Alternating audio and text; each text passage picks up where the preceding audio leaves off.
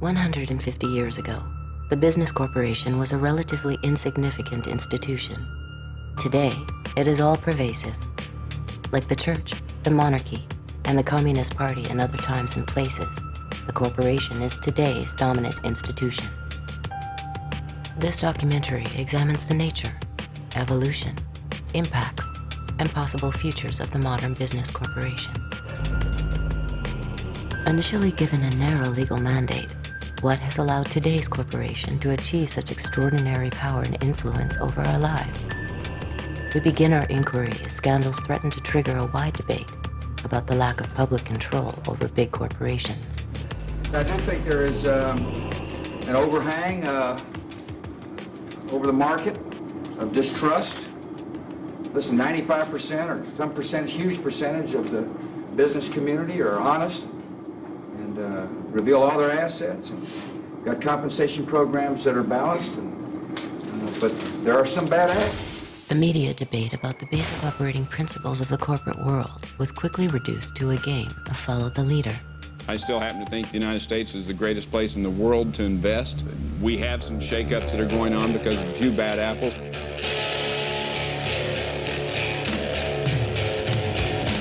Some people call me a bad apple. Well, I may be bruised, but I still taste sweet.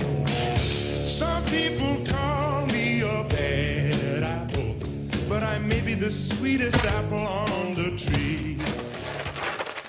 These are not just a bunch of bad apples. This is just a few bad apples. It's not just a few bad apples. We've got to get rid of the bad apples. You can start with Tyco. Bad apples. We know all about WorldCom. Bad apples. Xerox Corporation. Bad apples. Arthur Anderson. Bad apples. Enron, obviously. Bad apples. Kmart Corporation. The fruit cart is getting a little more full. I don't think it's just a few apples, unfortunately. I think this is the worst crisis of confidence in business. What's wrong with this picture? Can't we pick a better metaphor to describe the dominant institution of our time? Through the voices of CEOs, whistleblowers, brokers, gurus and spies, insiders and outsiders, we present the corporation as a paradox, an institution that creates great wealth but causes enormous and often hidden harms.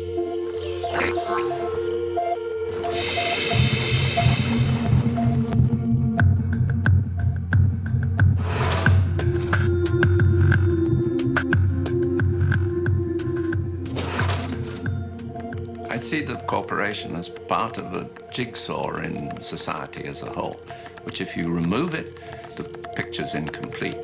But equally, if it's the only part, it's not going to work. A sports team. Some of us are blocking and tackling, some of us are running the ball, some of us are throwing the ball, but we all have a common purpose, which is to succeed as an organization. A corporation is like a family unit. People in a corporation work together for a common end. Like the telephone system, it reaches almost everywhere. It's extraordinarily powerful. It's pretty hard to avoid. And it transforms the lives of people, I think, on balance, for the better. The eagle, soaring, clear-eyed, competitive, prepared to strike, but not a vulture. Noble, visionary, majestic, that people can believe in and be inspired by, that creates such a lift that it soars. I could see that being a good logo for the principal company. Well, okay, guys, enough bullshit. Corporations are artificial creations. You might say they're monsters trying to devour as much profit as possible at anyone's expense. I think of a whale, gentle, big fish, which could swallow you in an instant. Dr. Frankenstein's creation has overwhelmed and overpowered him, as the corporate form has done with us.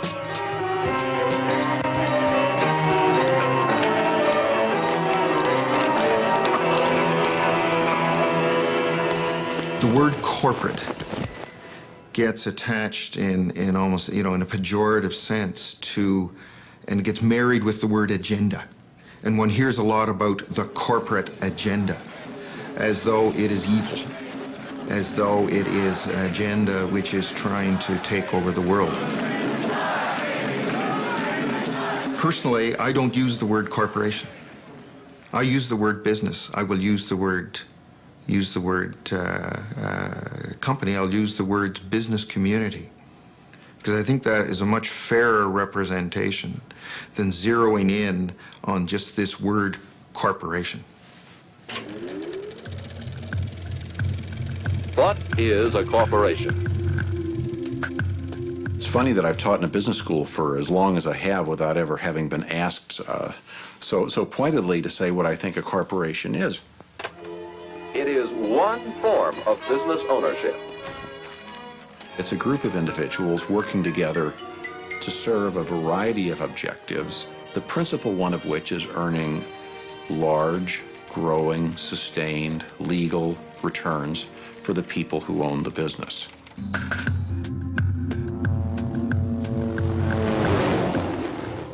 The modern corporation has grown out of the industrial age. The industrial age began in 1712 when an Englishman named Thomas Newcomen invented a steam-driven pump to pump water out of the English coal mines so the English coal miners could get it more coal to mine rather than hauling buckets of water out of the mine. It was all about productivity, more coal per man hour.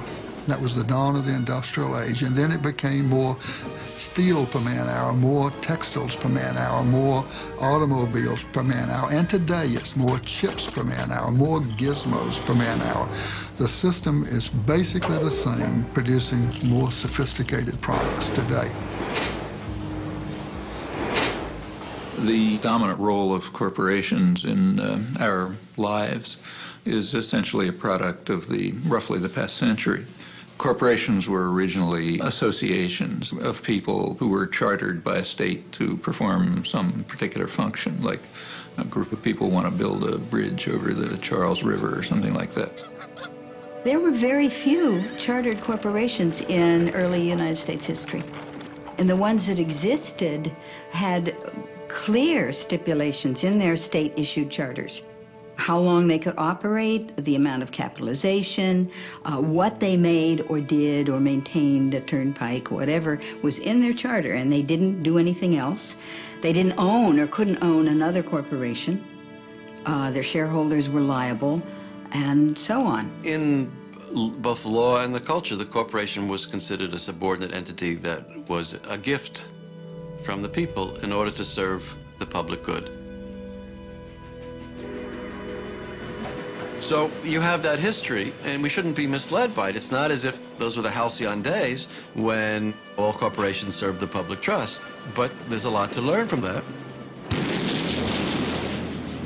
The Civil War and the Industrial Revolution created enormous growth in corporations. And so there was an explosion of railroads who got large federal subsidies of land, banking, heavy manufacturing, and corporate lawyers a century and a half ago realized they needed more power to operate and wanted to remove some of the constraints that had historically been placed on the corporate form. The 14th Amendment was passed at the end of the Civil War to give equal rights to black people. And therefore, it said no state can deprive any person of life, liberty, or property without due process of law. And that was intended to prevent the states from taking away life, liberty, or property from black people, as they had done for so much of our history. And what happens is the corporations come into court, and corporation lawyers are very clever, and they say, oh, you can't deprive a person of life, liberty, or property. We are a person. A corporation is a person. And the Supreme Court goes along with that. And what was particularly grotesque about this was that the 14th Amendment was passed to protect newly freed slaves. So, for instance, between 1890 and 1910, there were 307 cases brought before the court under the 14th Amendment. 288 of these brought by corporations, 19 by African Americans.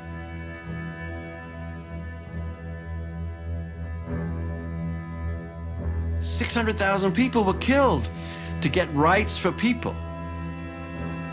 And then, with strokes of the pen over the next 30 years, judges applied those rights to capital and property while stripping them from people.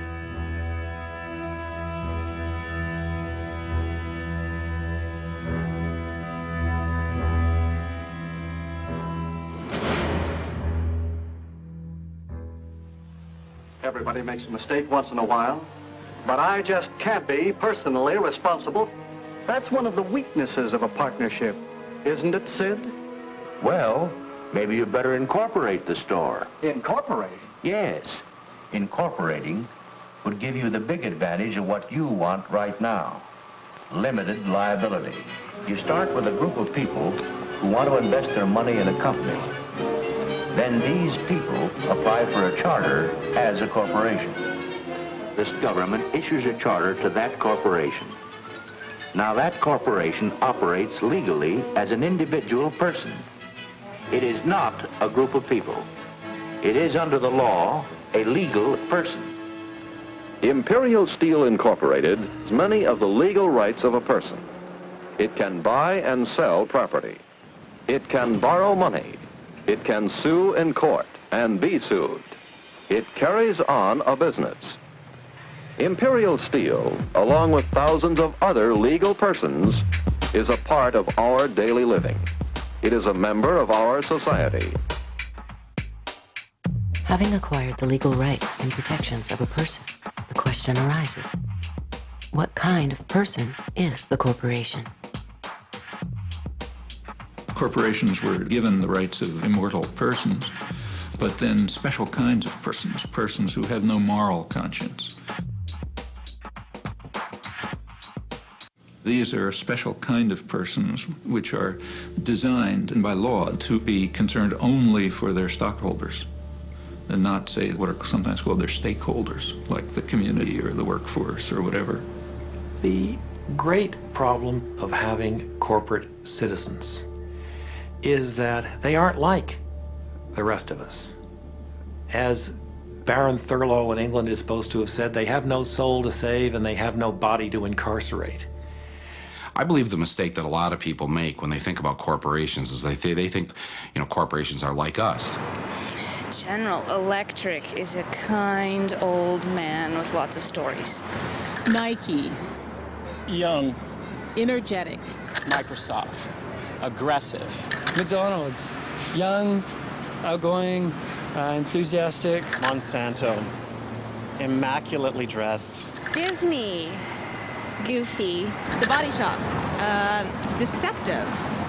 Very lovely. Do you know what the Body Shop is? Nope. They think they have feelings, they have politics, they have belief systems. They really only have one thing, the bottom line.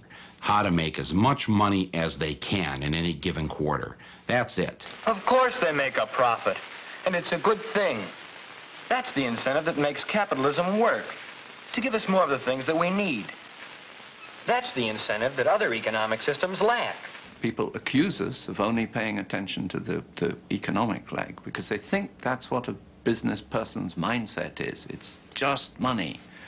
And it's not so, because we as business people know that we need to certainly address the environment, but also we need to be seen as constructive members of society. There are companies that do good for the communities. They produce services and goods that are of value to all of us, that make our lives better, and that's a good thing. The problem comes in the profit motivation here, because these people, there's no such thing as enough. And I always point out there's no organization on this planet that can neglect its economic foundation. Even someone You know, living under a banyan tree is dependent on support from someone. The economic leg has to be addressed by everyone. It's not just a business issue. But, unlike someone under a banyan tree, all publicly traded corporations have been structured through a series of legal decisions to have a peculiar and disturbing characteristic. They are required, by law, to place the financial interests of their owners above competing interests. In fact, the corporation is legally bound to put its bottom line ahead of everything else, even the public good. That's not a law of nature. That's a very specific decision, in fact, the judicial decision. So they're concerned only for the short-term profit of their stockholders, who are very highly concentrated. To whom do these companies owe loyalty? What does loyalty mean?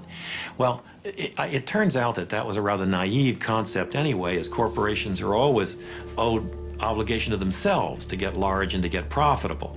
In doing this, it tends to be more profitable to the extent it can make other people pay the bills for its impact on society.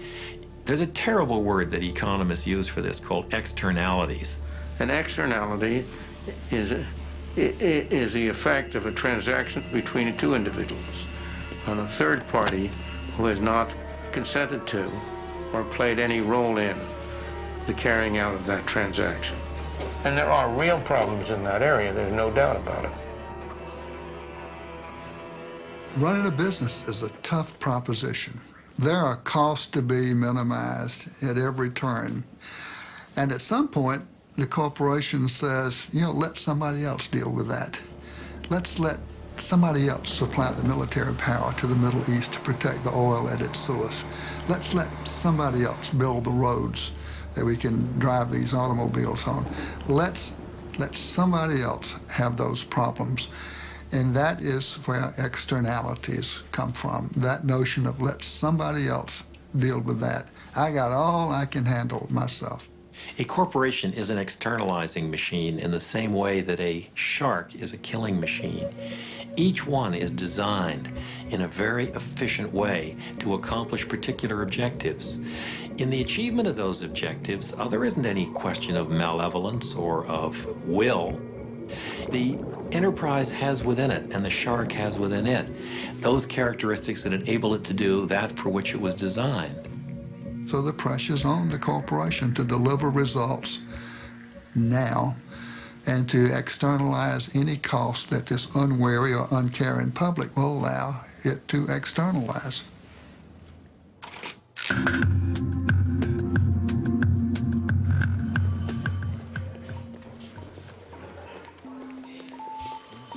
To determine the kind of personality that drives the corporation to behave like an externalizing machine, we can analyze it like a psychiatrist would a patient. We can even formulate a diagnosis on the basis of typical case histories of harm it has inflicted on others, selected from a universe of corporate activity.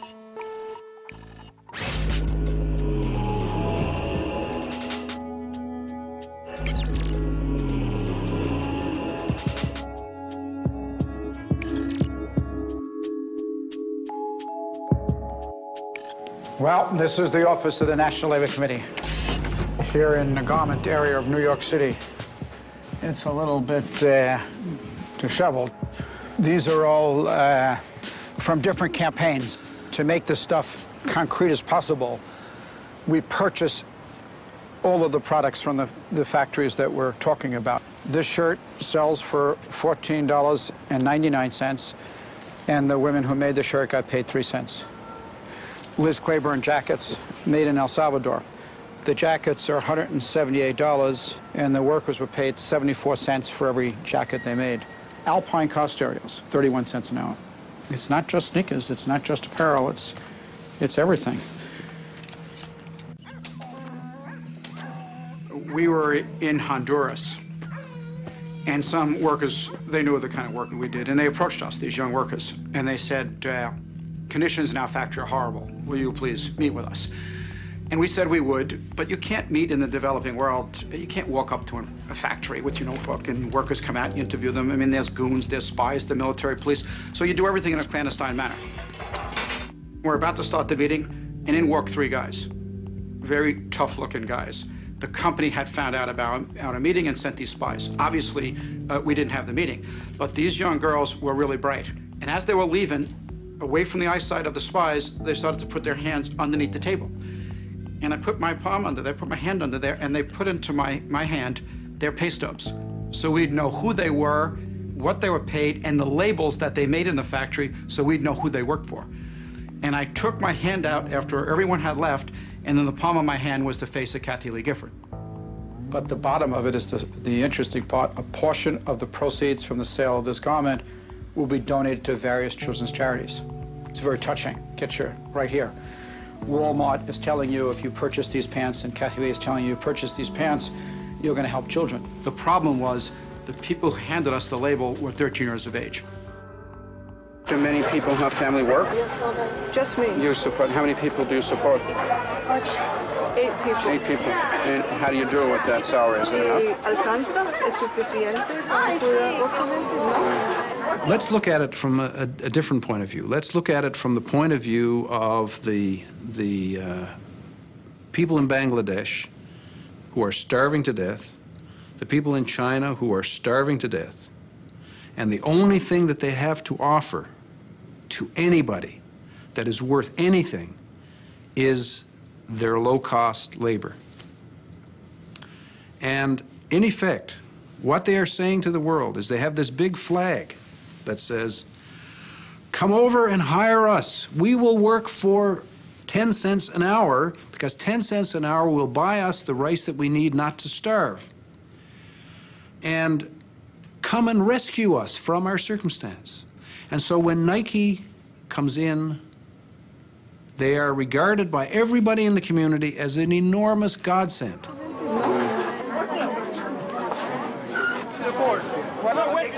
You not have any of the protection to be here. The door was wide open. No. That's my clothes. Those are my clothes. No, this is not your clothes. Where's your camera? Let's leave.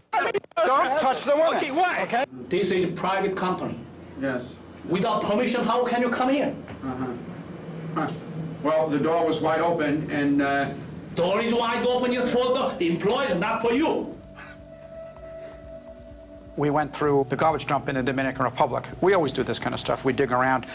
One day, we found a big pile of Nike's internal pricing documents. Nike assigns a time frame to each operation. They don't talk about minutes. They break the time frame into 10,000ths of a second. You get to the bottom of all 22 operations to give the workers 6.6 minutes to make the shirt. It's 70 cents an hour in the Dominican Republic. That 6.6 minutes equals 8 cents.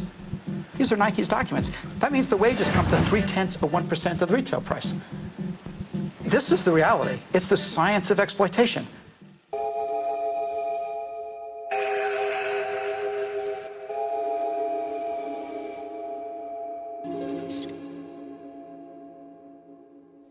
What happens in the areas where these corporations go in and are successful? They soon find that they can't do any more in that country because the wages are too high now. And what's that another way of saying? Well, the people are no longer desperate. So, okay, we've used up all the desperate people there. They're all plump and healthy and wealthy. Let's move on to the next desperate lot and employ them and raise their level up.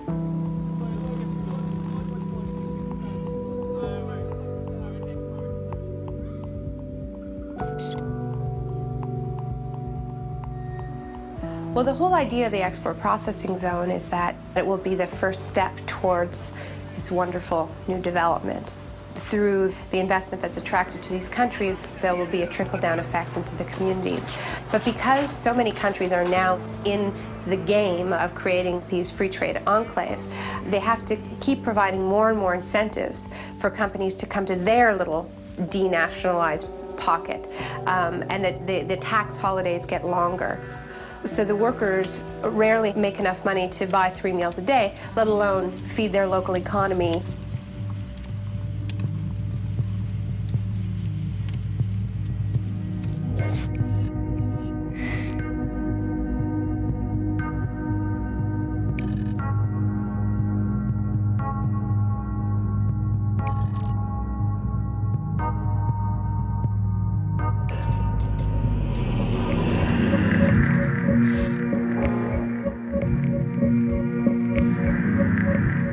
something happened in 1940 which marked the beginning of a new era, the era of the ability to synthesize and create on an unlimited scale new chemicals that had never existed before in the world. And using the magic of research, oil companies compete with each other in taking the petroleum molecule apart and rearranging it into, well, you name it.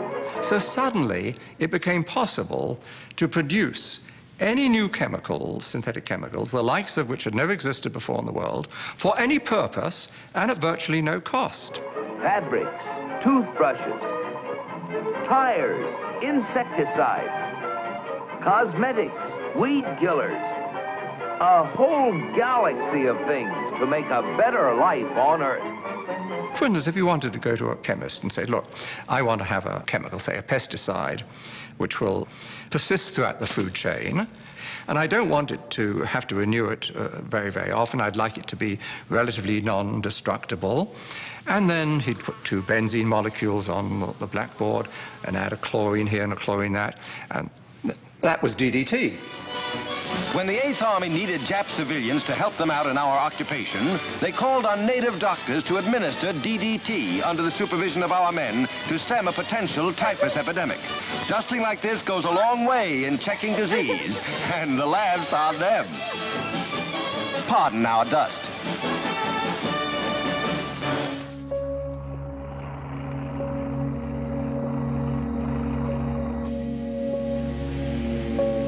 As the petrochemical era grew and grew, warning signs emerged that some of these chemicals could pose hazards. The data initially were trivial, anecdotal, but gradually a body of data started accumulating to the extent that we now know that the synthetic chemicals which have permeated our workplace, our consumer products, our air, our water, produce cancer and also birth defects and some other toxic effects.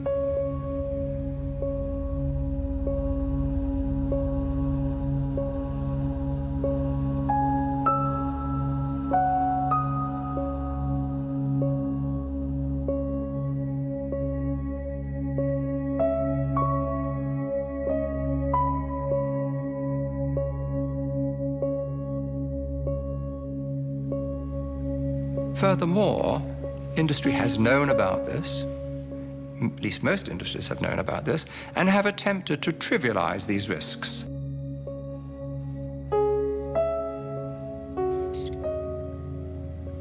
If I take a gun and shoot you, that's criminal. If I expose you to some chemicals which knowingly are going to kill you, what difference is there? The difference is that it takes longer to kill you.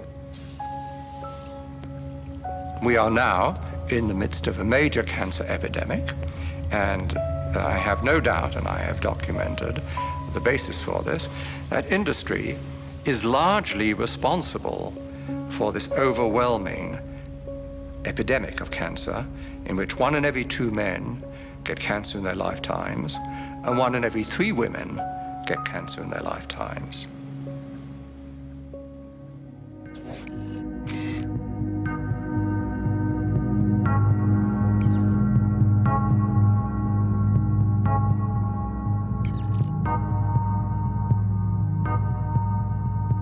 Towards the end of 1989, a great box of documents arrived at my office without any indication where they came from. And I opened them and found in it a complete set of Monsanto files, particularly a set of files dealing with toxicological testing of cows who've been given RBGH. BST, trade name Posilac, is being used in more than a quarter of the dairy herds in the United States, according to Monsanto. The milk has been drunk by a large portion of the American population since the Food and Drug Administration declared it safe for both cows and humans 4 years ago. And at that time, Monsanto was saying, there's no evidence whatsoever of any adverse effects, we don't use antibiotics, and this clearly showed that they had lied through their teeth.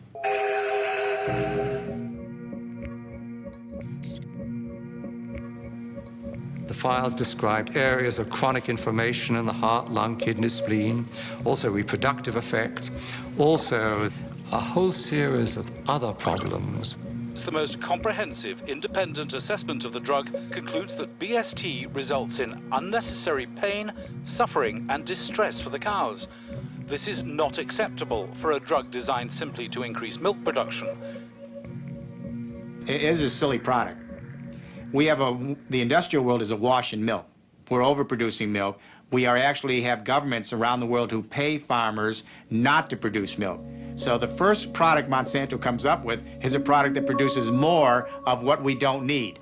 Of course, you'll want to inject Posilac to every eligible cow, as each cow not treated is a lost income opportunity.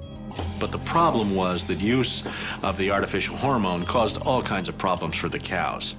It caused something called mastitis, which is a very painful infection of the udders. When you milk the cow, if the cow has bad mastitis, some of the, and I don't know how to say this in a, I hope people aren't watching at dinner time, but the pus from the infection of the udders ends up in the milk, and the somatic cell count, they call it, the bacteria count inside your milk goes up. There's a cost to the cows. The cows get sicker when they're injected with RBGH. They're injected with antibiotics. We know that people are consuming antibiotics through their food, and we know that that's contributing to antibiotic-resistant bacteria and diseases. And we know we're at a crisis when somebody can go into a hospital and get a staph infection and it can't be cured and they die. That's a crisis. Bad for the cow, bad for the farmer, bad potentially for the consumer. The jury is out. We see a lot of conflicting evidence about potential health risks. And of course, as a consumer, my belief is, why should I take any risk?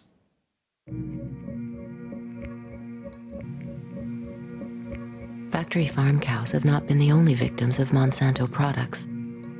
Large areas of Vietnam were deforested by the U.S. military using Monsanto's Agent Orange. The toxic herbicide reportedly caused over 50,000 birth defects, as well as hundreds of thousands of cancers in Vietnamese civilians and soldiers, and in former American troops serving in Southeast Asia. Unlike the Vietnamese victims, U.S. Vietnam veterans exposed to Agent Orange were able to sue Monsanto for causing their illnesses. Monsanto settled out of court, paying $80 million in damages, but it never admitted guilt.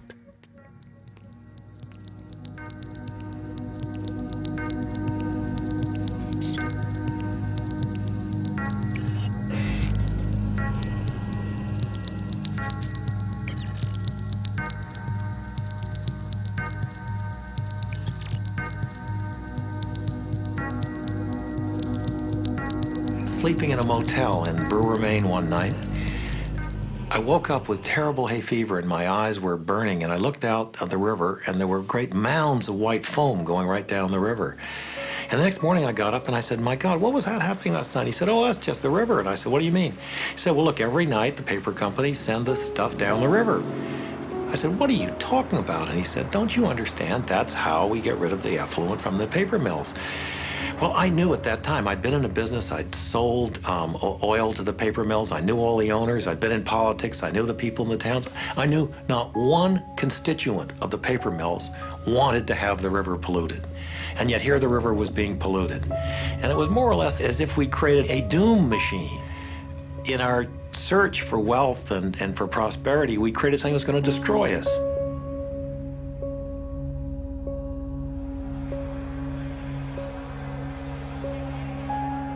The traders who are involved in the market are not guys whose moral fiber when it comes to environmental conditions are going to be rattled at all. They're seeing dollars and they're making money.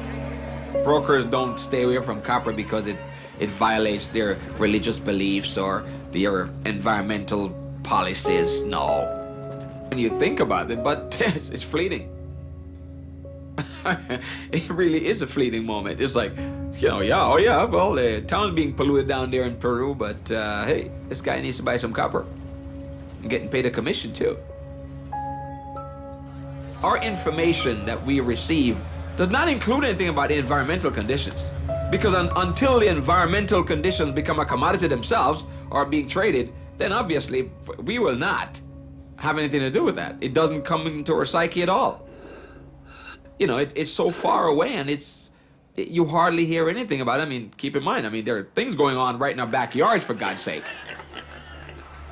We trade live hogs. I mean, there's so many pigs in the state of Carolina that is polluting the rivers, but how often do you find out about that?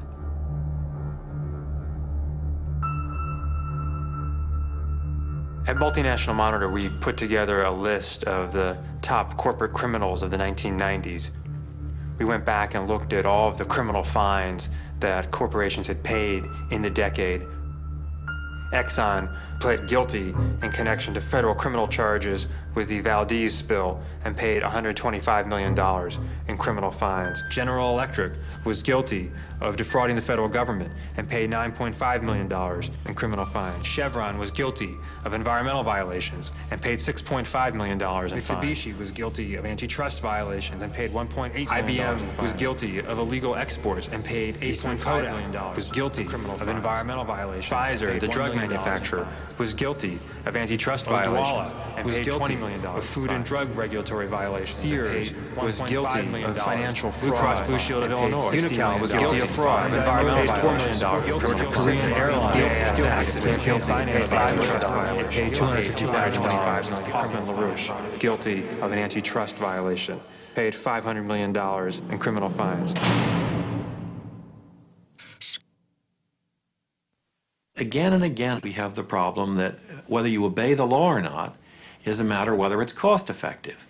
If the chance of getting caught and the penalty are less than it costs to comply, people think of it as being just a business decision. Drawing the metaphor of the early attempts to fly.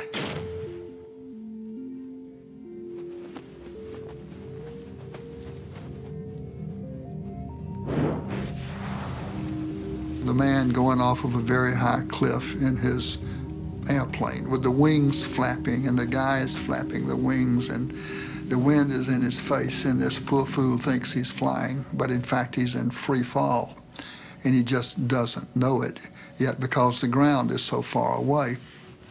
But of course the craft is doomed to crash. That's the way our civilization is. The very high cliff represents the virtually unlimited resources we seem to have when we began this journey. The craft isn't flying because it's not built according to the laws of aerodynamics, and it's subject to the law of gravity. Our civilization is not flying because it's not built according to the laws of aerodynamics for civilizations that would fly. And of course, the ground is still a long way away, but some people have seen that ground rushing up sooner than the rest of us have. The visionaries have seen it and have told us it's coming. There's not a single scientific peer-reviewed paper published in the last 25 years that would contradict this scenario. Every living system of Earth is in decline. Every life support system of Earth is in decline. And these together constitute the biosphere that supports and nurtures all of life, and not just our life, but perhaps 30 million other species that share this planet with us.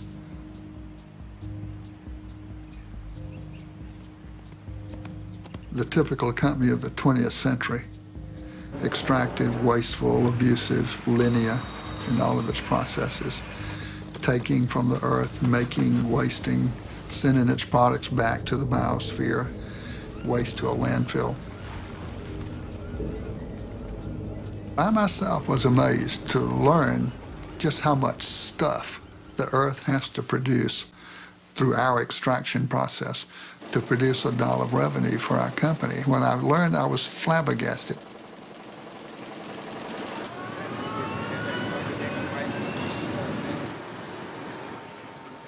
We're leaving a terrible legacy of poison and diminishment of the environment for our grandchildren's grandchildren, generations not yet born. Some people have called that intergenerational tyranny, a form of taxation without representation levied by us on generations yet to be. It's the wrong thing to do. One of the questions that comes up periodically is to what extent could a corporation be considered to be psychopathic? And if we look at a corporation as a legal person, that it may not be that difficult to actually draw the transition between psychopathy in the individual to psychopathy in a corporation. We can go through the characteristics that define this particular disorder one by one and see how they might apply to corporations.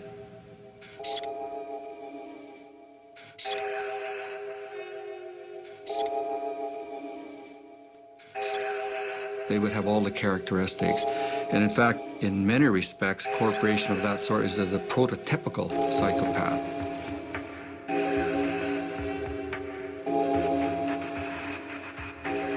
If the dominant institution of our time has been created in the image of a psychopath, who bears the moral responsibility for its actions? Can a building have moral opinions? Can a building have social responsibility? If a building can't have social responsibility, what does it mean to say that a corporation can? A corporation is simply an artificial legal structure. But the people who are engaged in it, whether the stockholders, whether the executives in it, whether the employees, they all have moral responsibilities. It's a fair assumption that every human being, real human beings, flesh and blood ones, not corporations, but every flesh and blood human being is a moral person. You know, we've got the same genes, we're more or less the same, but our nature, the nature of humans, allows all kinds of behavior. I mean, every one of us, under some circumstances, could be, a gas chamber attendant and a saint. No job, in my experience with Goodyear, has been as frustrating as the CEO job. Because even though the perception is that you have absolute power to do whatever you want, the reality is you don't have that power. Sometimes, if you had really a free hand, if you really did what you wanted to do that suits your personal thoughts and your personal priorities, you'd act differently. But as a CEO, you cannot do that. Layoffs have become so widespread that people tend to believe that CEOs make these decisions without any consideration to the human implications of their decisions. It is never a decision that any CEO makes lightly. It is a tough decision. But it is the consequence of modern capitalism. When you look at a corporation, just like when you look at a slave owner, you want to distinguish between the institution and the individual.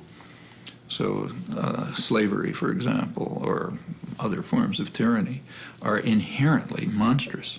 But the individuals participating in them may be the nicest guys you can imagine. Benevolent, friendly, nice to their children, even nice to their slaves, caring about other people. I mean, as individuals, they may be anything. As in their institutional role, they're monsters because the institution's monstrous. And the same is true here. My wife and I, some years ago, had at our home a demonstration. 25 people arrived. They hung a big banner on the top of our house saying murderers. They danced around outside in gas masks and so on. Yes. How are you?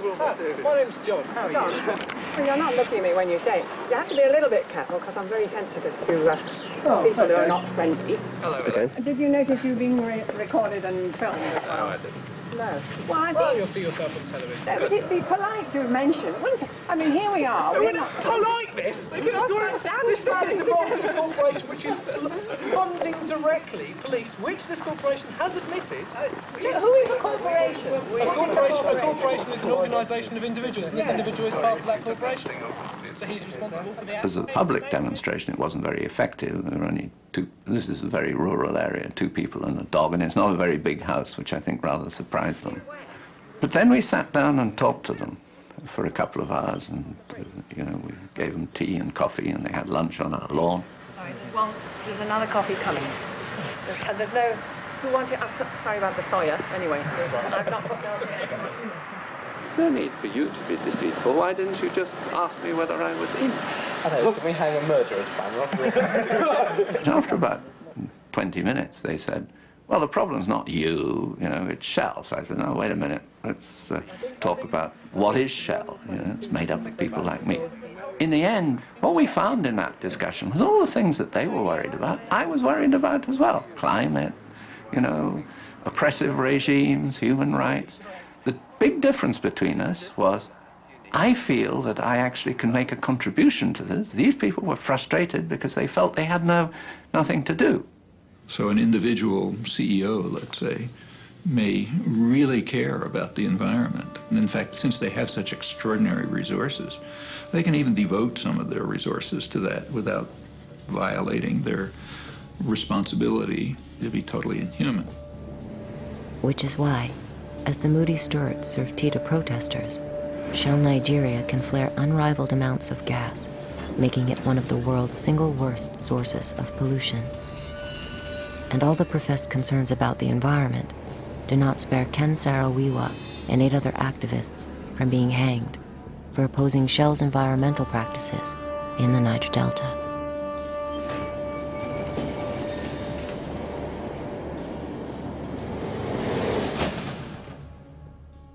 A corporation is not a person, it doesn't think. People in it think. And for them, it is legitimate to create Terminator technology so that farmers are not able to save their seeds. Seeds that will destroy themselves through a suicide gene. Seeds that are designed to only produce crop in one season. You really need to have a brutal mind. It's a war against evolution to even think in those terms. But quite clearly, profits are so much higher in their minds. The profit motive, which drove Futsi to accomplish so much, may bring out the evil as well as the good.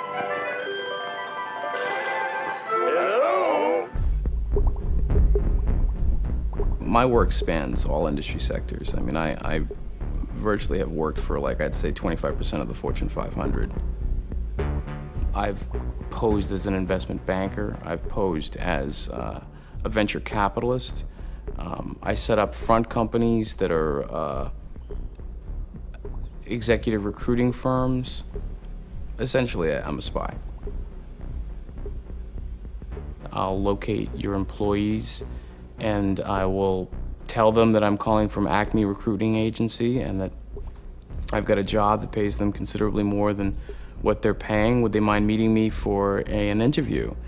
And when the executive shows up, what he doesn't realize is I'm actually debriefing him on behalf of a competitor, and that there is no job, and that the office that he's at has been rented, and the picture on my desk of my family is a phony, and it's all just a big elaborate ruse to glean competitive information from him. I don't feel any guilt. It's, you know what, I mean, you have to expect that guys like me are out there. We're predators.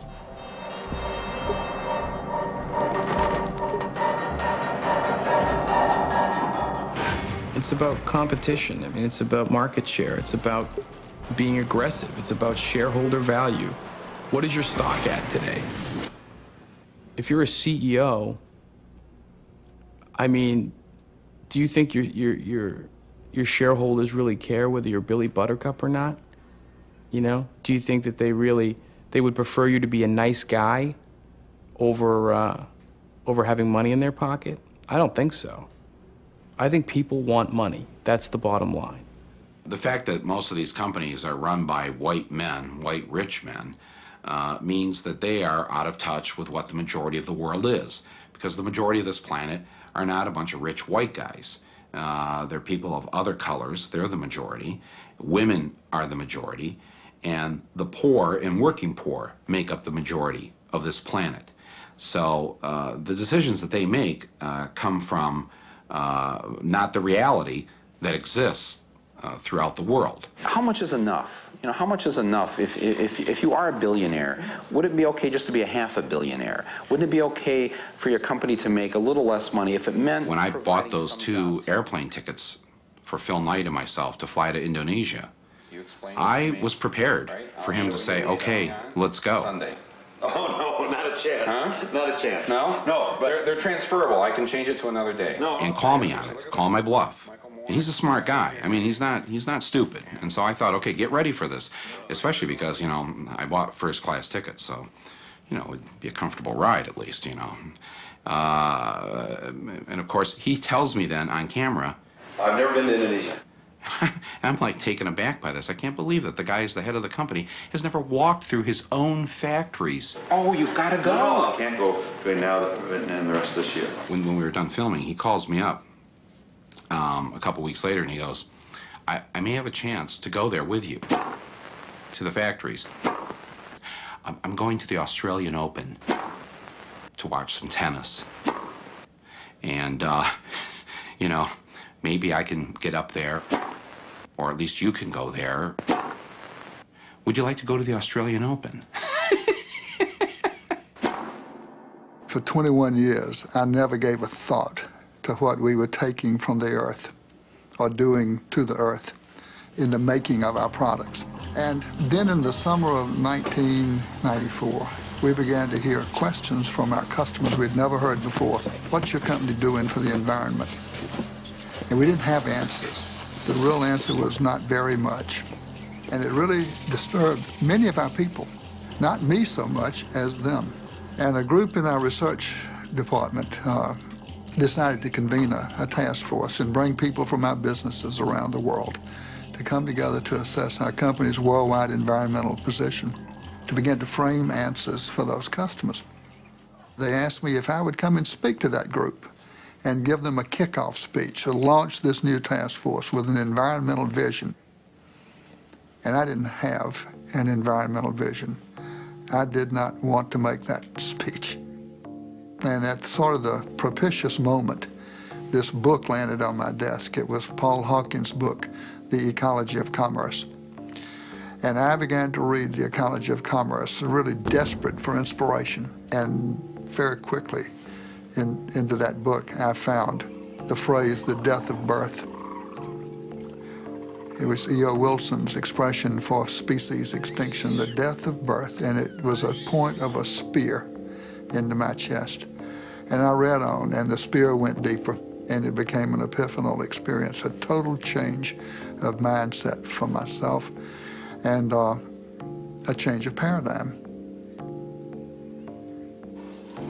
Can any product be made sustainably? Well, not any and every product. Can you make landmines sustainably? Well, I don't think so. There's a more fundamental question than that about landmines.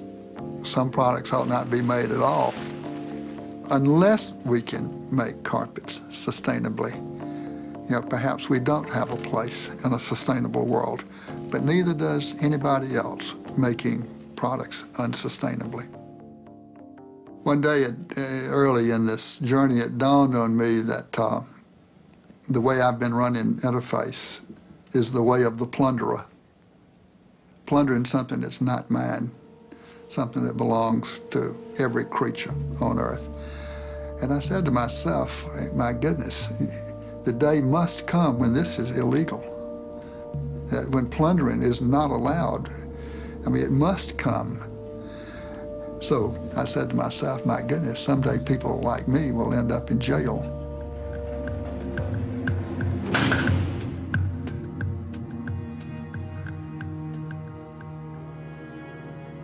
I gotta be honest with you.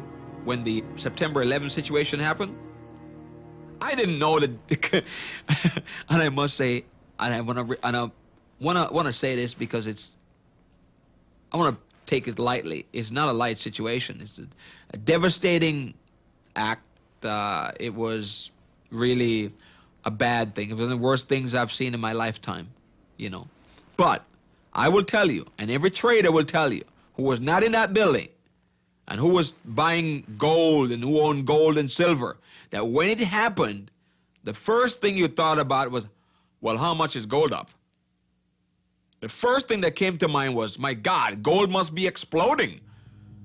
Fortunately for us, all our clients were in gold. So when it went up, they all doubled their money. Everybody doubled their money. It was a blessing in disguise. Devastating, crushing, heart-shattering, but on a financial sense, for my clients that were in the market, they all made money. Now, I wasn't looking for this type of help. But it happened. When the US bombed Iraq, back in 1991, the price of oil went from $13 to $40 a barrel, for Christ's sake. Now, we couldn't wait for the bomb to start raining down on Saddam Hussein.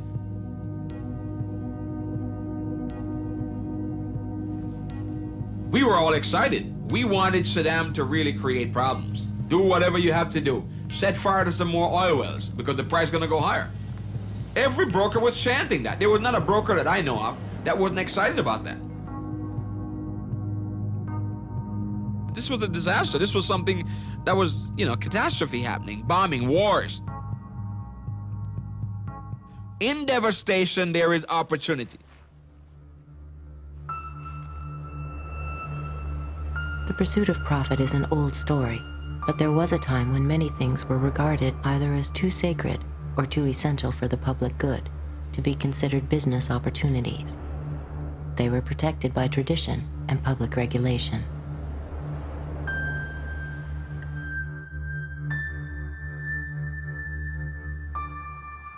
We can really begin to take a look at the emergence of the modern age with the enclosure movements of the great European commons in the 14th, 15th, and 16th century. Medieval life was a collectively lived life. It was a brutish, nasty affair, but there was a collective responsibility. People belonged to the land did not belong to people. And in this European world, people farmed the land in a collective way because they saw it as a commons. It belonged to God. And then it was administered by the church, the aristocracy, and then the local manors as stewards of God's creation. Beginning with Tudor England, we began to see a phenomenon emerge, and that is the enclosure of the great commons by parliamentary acts in England and then in Europe. And so first we began to take the great land masses of the world, which were commons and shared, and we reduced those to private property. Then we went after the oceans, the great oceanic commons, and we created laws and regulations that would allow countries to claim a certain amount of water outside their coastal limits for exploitation. In this century, we went after the air, and we divided it into air corridors that could be bought and sold for commercial traffic for airplanes. And then, of course, the rest is history.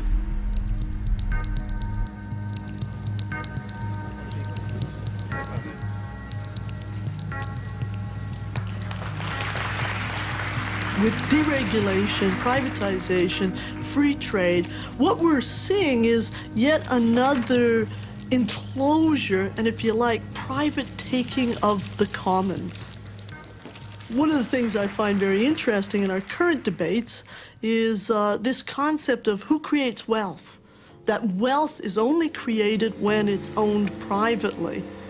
What would you call clean water, fresh air, a safe environment? Are they not a form of wealth?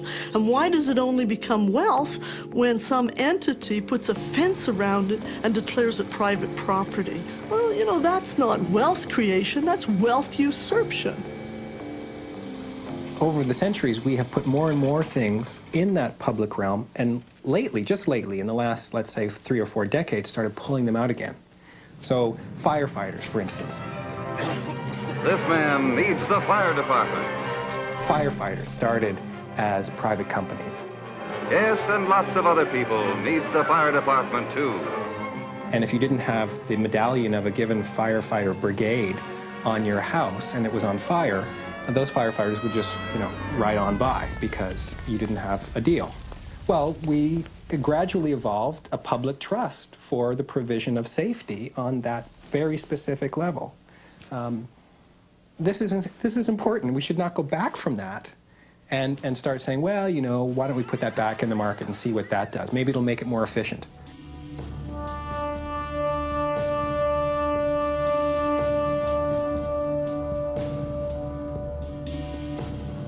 A privatization does not mean you take a public institution and give it to some nice person. It means you take a public institution and give it to an unaccountable tyranny.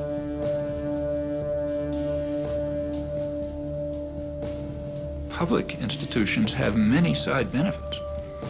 For one thing, they may purposely run at a loss. They're not out for profit. They may purposely run at a loss because of the side benefits. So, for example, if a public steel industry runs at a loss, it's providing cheap steel to other industries. Maybe that's a good thing. Public institutions can have a countercyclic property. So that means that they can maintain employment in periods of recession, which increases demand, which helps you get out of a recession. A private company can't do that. You know, in a recession, throw out the workforce. That's the way you make money. There are those who intend that one day everything will be owned by somebody. And we're not just talking goods here. We're talking human rights, human services, essential services for life, education, public health, social assistance, pensions, housing. We're also talking about the survival of the planet, the areas that we believe must be maintained in the commons or under common control, or we will collectively die, water and air. Even in the case of air, there's been some progress.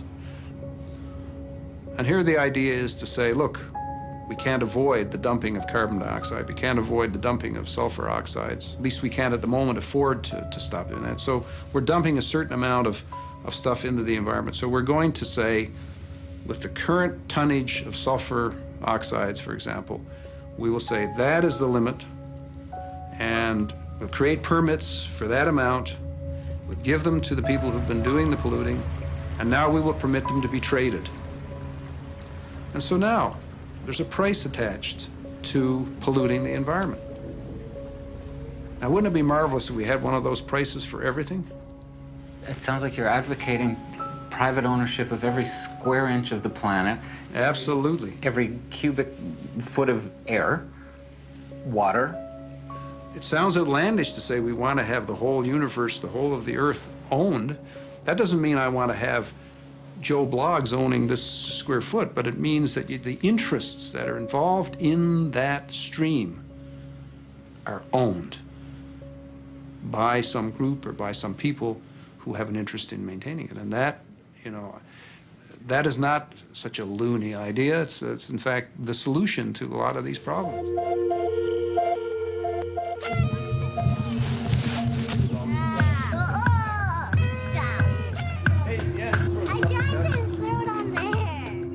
Imagine a world in which one of the things owned by a corporation was the song Happy Birthday. In fact, an AOL Time Warner subsidiary holds the copyright. In the past, it has demanded over $10,000 to allow you to hear anyone sing this popular song in a film. We didn't pay. We preferred to use the money to fly our crew to Boston and Los Angeles to bring you the following story. 5, 4, 3, 2, 1. Off into space. Man, that takes real teamwork. And here's a team of junior spacemen with an out-of-this-world breakfast. Comparing the marketing of yesteryear to the marketing of today is like comparing a BB gun to a smart bomb. It's not the same as when I was a kid, or even when the people who are young adults today were kids. It's much more sophisticated and it's much more pervasive. It's not that products themselves are bad or good. It's the notion of manipulating children into buying the products. In 1998, Western International Media, Century City, and Lieberman Research Worldwide conducted a study on nagging. We asked parents to keep a diary for 3 weeks and to record every time, you could imagine, every time their child nagged them for a product. We asked them to record when, where, and why. This study was not to help parents cope with nagging. It was to help corporations help children nag for their products more effectively. Anywhere from 20% to 40% of purchases would not have occurred unless the child had nagged their parents. That is, we found, for example, a quarter of all visits to theme parks wouldn't have occurred unless a child nagged their parents. 4 out of 10 visits to places like Chuck E. Cheese would not have occurred. And any parent would understand that. You know, when I think of Chuck E. Cheese, oh my goodness, it's noise. And there's so many kids. Why would I want to spend 2 hours there? But if the child nags enough, you're going to go. We saw the same thing with movies, with home video, with fast food. We do have to break through this barrier where they do tell us, or they say they don't like it when their kids nag. Well, that's just a general attitude that they possess. It doesn't mean that they necessarily act upon it 100% of the time. You can manipulate consumers into wanting and therefore buying your products. It's a game. Children are not little adults. Their minds aren't developed. And what's happening is that marketers are playing to their developmental vulnerabilities. The advertising that children are exposed to today is honed by psychologists. It's enhanced by media technology that nobody ever thought was possible. The more insight you have about the consumer, the more creative you'll be in your communication strategies. So if that takes a psychologist, yeah, we want one of those on staff. I'm not saying that it's wrong to make things for children. You know, and I also think it's important to distinguish between psychologists who work on products for children, who help, you know, toy corporations make toys that are developmentally appropriate. I think that's great. That's different from selling the toys directly to the children. Initiative is huge. I think in the US we place about $12 billion of media time. So we'll put it on TV, we'll put it in print, we'll put it out in outdoor, we'll buy radio time. So we're the biggest buyers of advertising time and space in the US and in the world. One family cannot combat an industry that spends $12 billion a year trying to get their children. They can't do it. They are tomorrow's adult consumers, so start talking with them now, build that relationship when they're younger, and you've got them as an adult. Somebody asked me, Lucy, is that ethical? You're essentially manipulating these children. Well, yeah, is it ethical? I don't know. But our role at Initiative is to move products. And if we know you move products with a certain creative execution, placed in a certain type of media vehicle, then we've done our job. Every institution provides the people who are members of it with a social role to occupy. And typically, institutions that are vibrant and have a lot of power will specify that role in some sense as a list of virtues. It's true for churches, for schools, for any institution that has power over people and shapes them. One nation. The corporation, likewise, it provides us with a list of virtues, a kind of social role, which is the good consumer. Like the waters of a mighty ocean, people also represent a tremendous force, the understanding of which is of greatest importance to the American way of life. This force is known as consumer power. The goal for the corporations is to maximize profit and market share, and they also have a goal for their target, namely the population. They have to be turned into completely mindless consumers of goods that they do not want. You have to develop what are called created wants. So you have to create wants. You have to impose on people what's called a philosophy of futility. You have to focus them on the insignificant things of life, like fashionable consumption. I'm just basically quoting business literature, and it makes perfect sense. The ideal is to have individuals who are totally dissociated from one another, whose conception of themselves The sense of value is just how many created wants can I satisfy? These people are customers because they are willing to trade money for widgets. And all the customers take their widgets home to all parts of the country. Look at all that money the widget builder has taken in from the sale of his widgets. We have huge industries. Public relations industry is a monstrous industry. Advertising and so on is, which are designed from infancy to try to mold people into this desired pattern. We saw Tiger Woods on TV with a hat with a Nike logo on it, and we figured, he probably gets like millions of dollars just to wear the hat on the press conference. And therefore, we figured we can do that for someone else and hopefully get money in turn so we can go to school. And that's how we came up with being corporately sponsored. We made our sponsor announcement on today's show on June 18th. We're thrilled to be sponsored by First USA. We're thrilled to be working with First USA as our corporate sponsor, and they're covering our college tuition. We found First USA as our sponsor, and we're proud to be working with them. Our sponsor is First USA, so we were really thrilled to announce First USA as our sponsor. We're thrilled to be working with First USA. And so we give First USA a good name in the media and include them in our news stories, and then through there they get as much advertising as we can give them. They'll be conforming not to the wishes of demanding parents, but to the wishes of an image-conscious corporation. They're not just out there for the money, and they want to work with us and be our friends and let us help them, help us, and vice versa. We became walking billboards to pay for our college tuition. Cool Site of the Day picked us as Cool Site, and Yahoo picked us, and we were in USA Today. When we did our photo shoot for People magazine, this is where we stood, up on top. We stood up here, and we smiled. We smiled and took the picture. Our parents had war stories and stuff to tell us, but we have our corporate sponsor story. Exactly. I have a lot of faith in the corporate world because it's always going to be there, so you may as well have faith in it, because if you don't, then that's just not good. Some of the best creative minds are employed to assure our faith in the corporate worldview. They seduce us with beguiling illusions designed to divert our minds and manufacture our consent.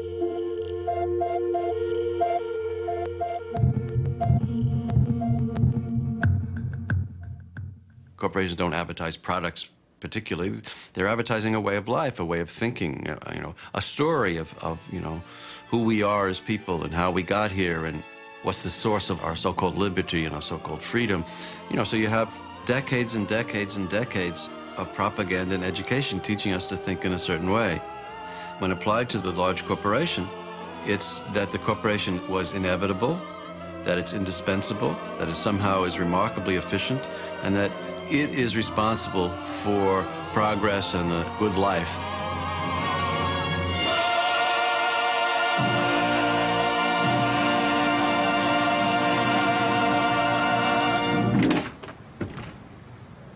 Perception management is a very interesting concept. It's basically a methodology which helps us when we work with our clients to go through a very systematic, thoughtful process in order to be able to help our clients identify what the resources are that they have, what the barriers to their success are, and how we can use communications to help them accomplish their objectives.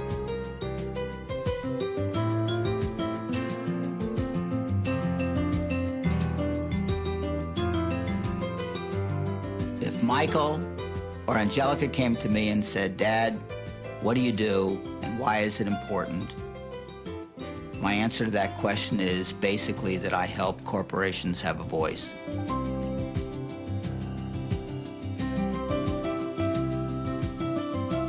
And I help corporations share the point of view about how they feel about things.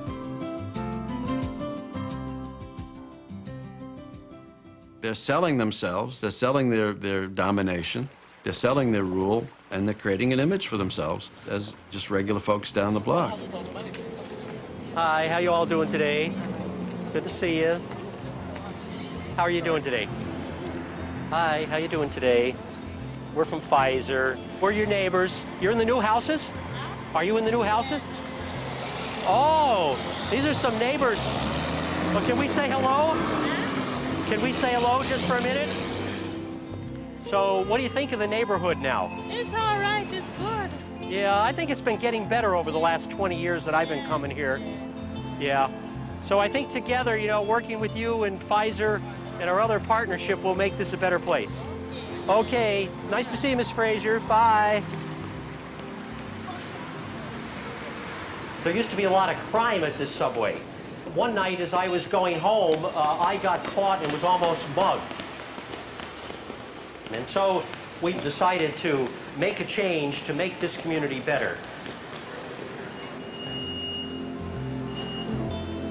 We're looking at turnstiles that prevent fare beating. It used to be that you could just hop right over. So Pfizer, in collaboration with the Transit Authority, actually purchased these machines. This is a talkback box that allows us to speak to the Pfizer guard, which is approximately 500 yards from here.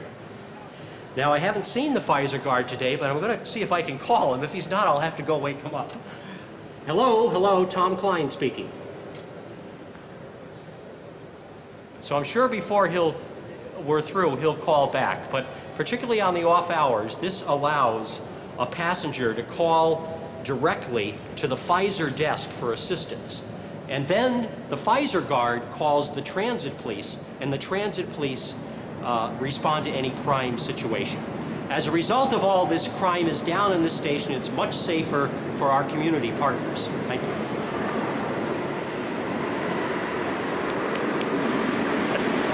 I'm going to press the other button just to be sure. Tom speaking. Hello. We'll stop over and see him personally.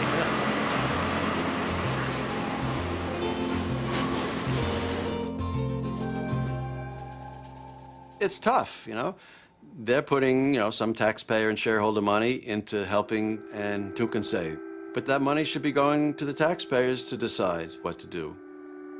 And while they're doing those sort of nice things, they're also playing a role in lowering taxes for corporations and lowering taxes for wealthy people, you know, and reconfiguring public policy.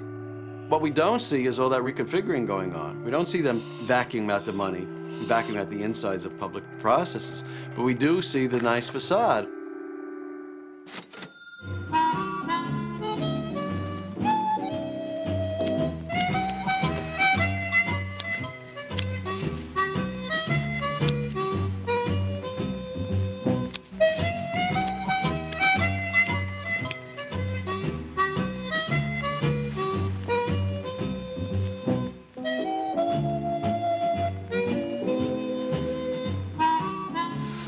When I was researching the takeover of public space, when I started off, I thought, okay, this is just advertising. We've always had advertising. It's just more advertising.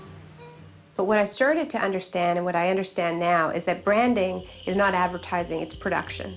And very successful corporations, the corporations of the future, do not produce products. They produce brand meaning. The dissemination of the idea of themselves is their act of production. And the dissemination of the idea of themselves is an enormously invasive project. So how do you make a brand idea real? Well, a good place to start is by building a three-dimensional manifestation of your brand. For a company like Disney, it goes even further, where it's actually building a town, Celebration, Florida. Currently, there are about 5,000 residents who call Celebration home, and there are about 1,300 single-family homes, a town center that's a place where people gather that has about 4 or 5 restaurants and about a dozen other shops. Their inspiration, their brand image, is the all-American family and the sort of bygone American town.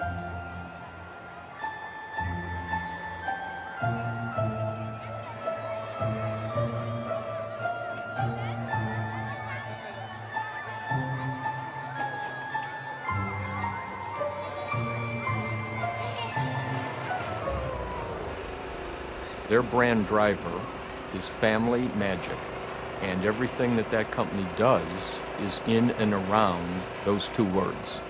If you take that A branded environment such as a Disney World or a Disneyland is a logical extension of that brand. Film, animated film, family-oriented film is a very logical extension of that. As a business, though, they also know that if they want to get into other forms of entertainment that does not fit family magic, they do not brand it Disney. If they want to get into adult, more serious type fare, when it comes to film, they brand it Touchstone. The Disney brand speaks of reassurance. It speaks of tradition, it speaks of quality. And you can see that here in this community that we've built. And that's where you see the truly imperialist aspirations of branding, which is about building these privatized, branded cocoons, which maybe you start by shopping in and then you continue by holidaying in, but eventually, why not just move in? What happens if we wake up one day and we find out that virtually all of our relationships that are mediated between us and our fellow human beings are commercial? We find out that virtually every relationship we have is a commercially arbitrated relationship with our fellow human being. Can civilization survive on that narrow a definition of how we interact with each other? Wow. What a dream. I could give you a day in the life of a person who might be the target of undercover marketing, and I will tell you that some of these things are happening right now around you. So you walk out of your building in the morning, some city, and you walk by the door and you say, hey, good morning, and you notice there's a bunch of boxes at his feet from some online or mail order retailer, and there's a bunch of boxes there with, of course, a big brand message on it. You walk out, you think, well, a lot of people must be ordering from that company.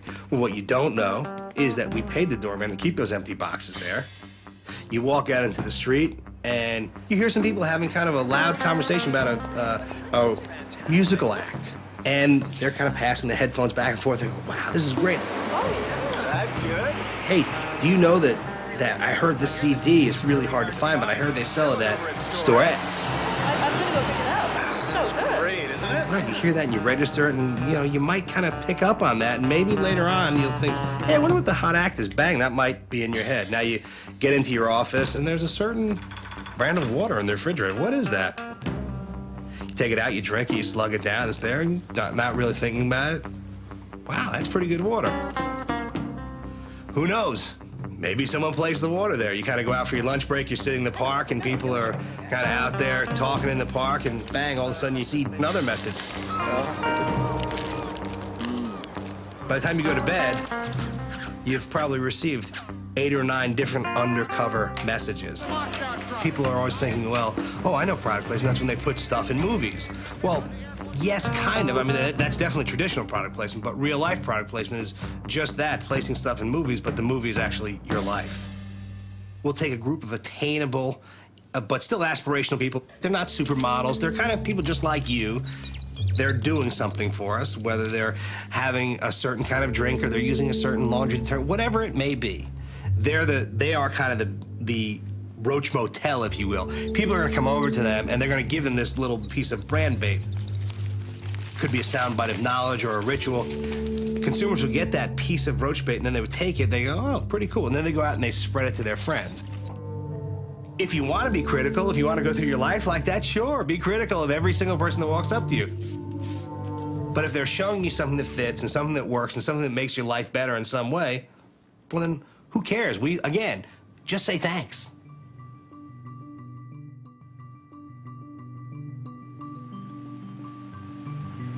Today, the job of building this nation geographically is completed.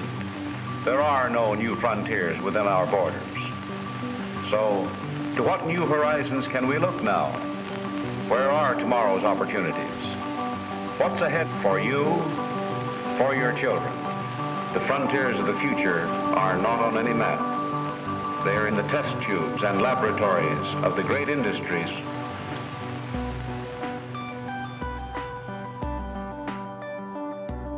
The Jacobarty case was one of the great judicial moments in world history, and the public was totally unaware it was actually happening as the process was being engaged.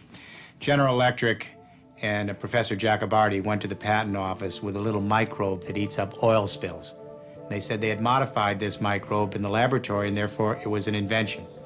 The patent office, the U.S. government, took a look at this, quote, invention, and they said, no way. The patent statutes don't cover living things. This is not an invention. Turned down. Then General Electric and Dr. Jacobardi appealed to the U.S. Customs Court of Appeal. And to everyone's surprise, by a 3-2 decision, they overrode the patent office. We bring good things to life. And they said, this microbe looks more like a detergent or a reagent than a horse or a honeybee. I laughed because they didn't understand basic biology. It looked like a chemical to them. Had it had an antenna or eyes or wings or legs, it would never have crossed their table and been patented. Then the patent office appealed. And what the public should realize now is the patent office was very clear that you can't patent life. My organization provided the main amicus curiae brief. If you allow the patent on this microbe, we argued, it means that without any congressional guidance or public discussion, corporations will own the blueprints of life. When they made the decision, we lost by 5-4, and Chief Justice Warren Burger said, sure, some of these are big issues, but we think this is a small decision. 7 years later, the U.S. Patent Office issued a one-sentence decree. You can patent anything in the world that's alive, except a full-birth human being. The Supreme Court of the United States ruled today that living organisms produced in the laboratory may be patented. This decision to extend The question the U.S. Supreme Court had to decide was whether one man or one company should be able to control new forms of life. We allow any company or college to exclusively own a species. What does that say about our reverence for life? Researchers at Harvard manipulated the genes of mice, making their offspring more susceptible to cancer. They patented the Harvard mouse in the U.S., Europe, and Japan, then tried to do the legal same battle here. that finally came to an end today.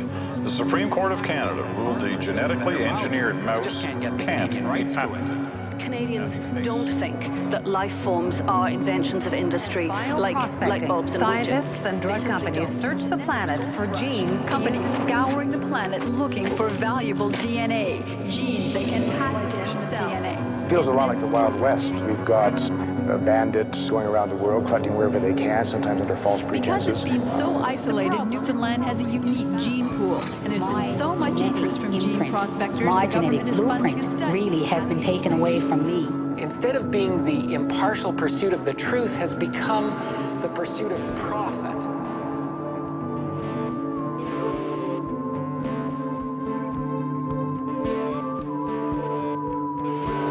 We've all been hearing about the announcement that we have mapped the human genome, but what the public doesn't know is now there's a great race by genomic companies and biotech companies and life science companies to find the treasure in the map. The treasure are the individual genes that make up the blueprint of the human race. Every time they capture a gene and isolate it, these biotech companies claim it as intellectual property. The breast cancer gene, the cystic fibrosis gene, it goes on and on and on. If this goes unchallenged in the world community, within less than 10 years, a handful of global companies will own directly or through license the actual genes that make up the evolution of our species, and they're now beginning to patent the genomes of every other creature on this planet. In the age of biology, the politics is going to sort out between those who believe life first has intrinsic value, and therefore we should choose technologies and commercial venues that honor the intrinsic value. And then we're going to have people who believe, look, life is simply a utility. It's commercial fare, and they will line up with the idea to let the marketplace be the ultimate arbiter of all of the age of biology.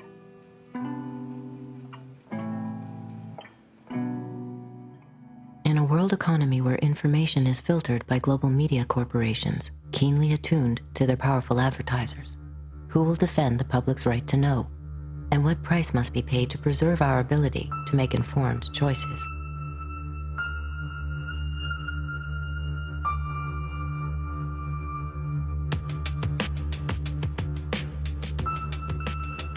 What Fox Television told us was that we were just the people to be the investigators. Do any stories you want, ask tough questions, and get answers. So we thought, this is great. This is a dream job. Fantastic. The very first thing they had us do was not to research stories, but to shoot this promo, which was The Investigators.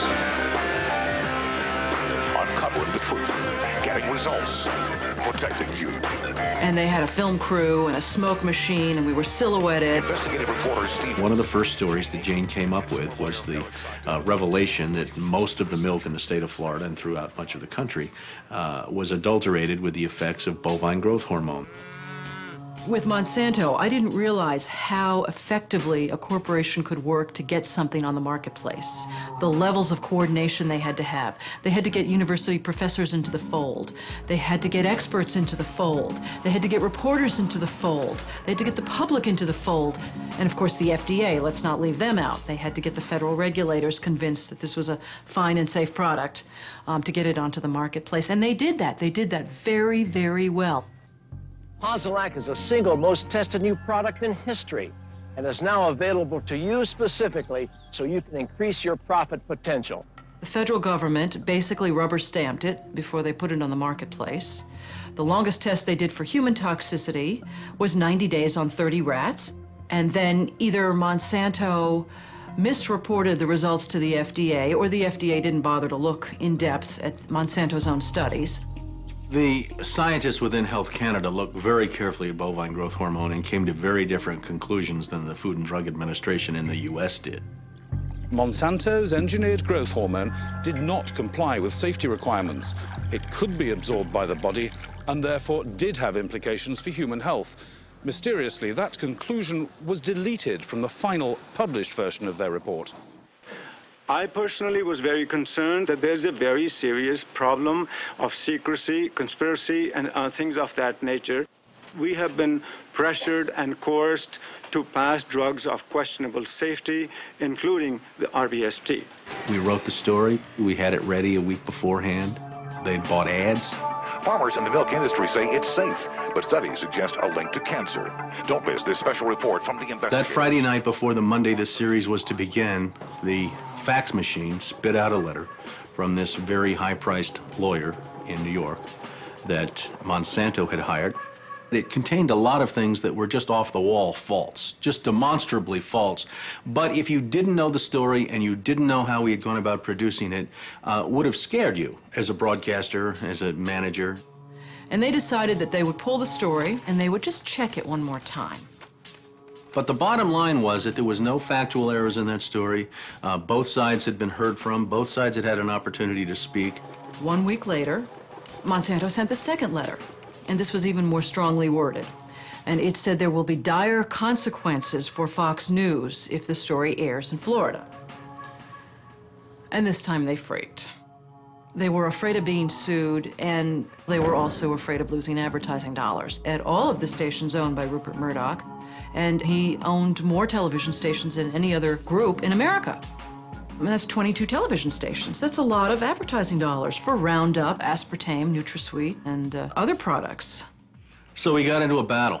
And the first deal was the new general manager. And his name's Dave. And Dave is a salesman, and, you know, he'd pump your hand. How you doing? How you doing? Called us upstairs to his office, and he said, what would you say if I killed this piece? What if it never ran? And we said, well, you know, we wouldn't be very happy about that. And he said, well, I could kill it, you know. And we said, yes, of course, you're the manager. You could kill it. It would never air.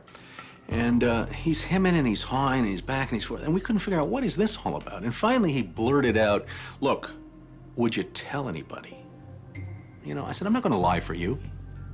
About a week later, calls us back to the office and says, okay, we'd like you to make these changes. In fact, you will make these changes. We said, well, look, let us show you the research that we have that shows that this information you want us to broadcast isn't true. To which he replies, I don't care about that. I said, pardon me? And he said, well, that's what I have lawyers for. Just write it the way the lawyers want it written. I said, you know, this is news. This is important. This is stuff people need to know.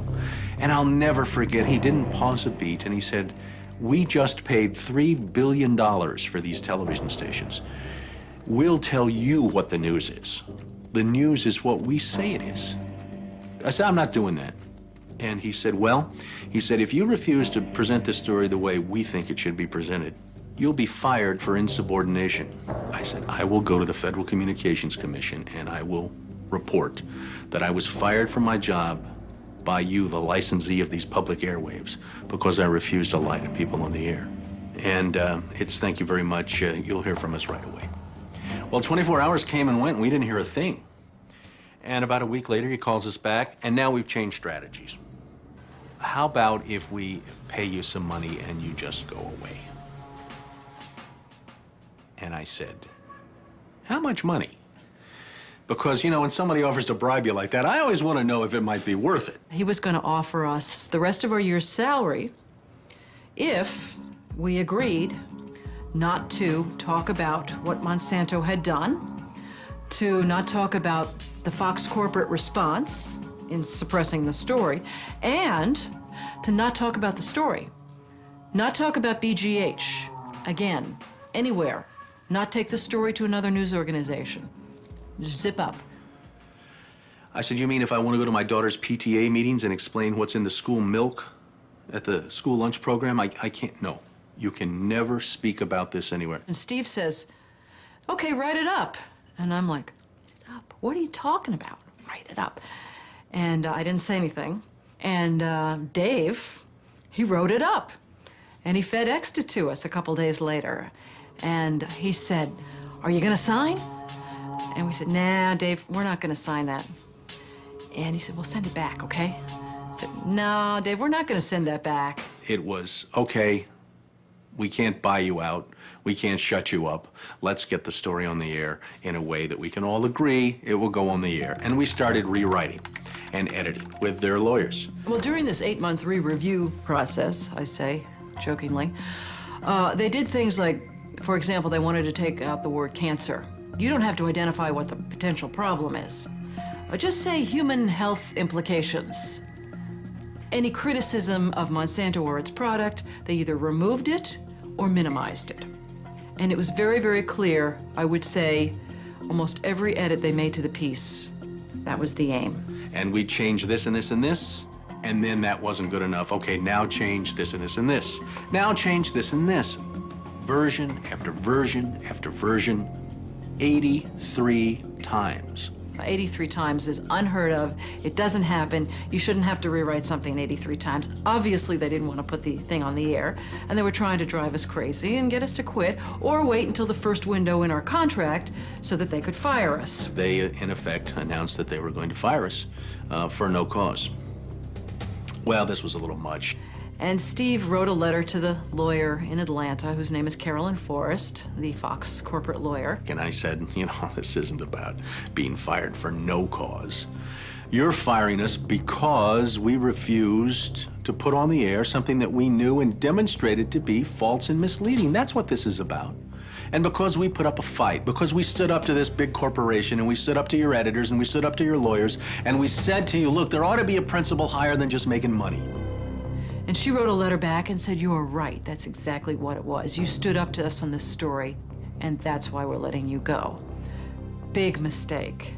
Big mistake. That says retaliation. You can't retaliate against employees if they're standing up for something that they believe is illegal, that they don't want to participate in. So that gave us the whistleblower status that we needed in the state of Florida to file a whistleblower claim against our employer. And as far as 2 or 3 years later, we got to trial. 5 weeks of testimony led to a jury verdict of $425,000, in which the jury determined that the story they pressured us to broadcast, the story we resisted telling, was in fact false, distorted, or slanted. Fox News appealed the verdict. 5 major news media corporations filed briefs with the court in support of Fox's appeal.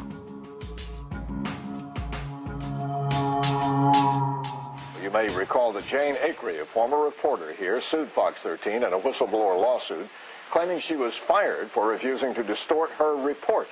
The appeals court today threw that case out, saying Ms. Acree had no whistleblower claim against the station based on news distortion.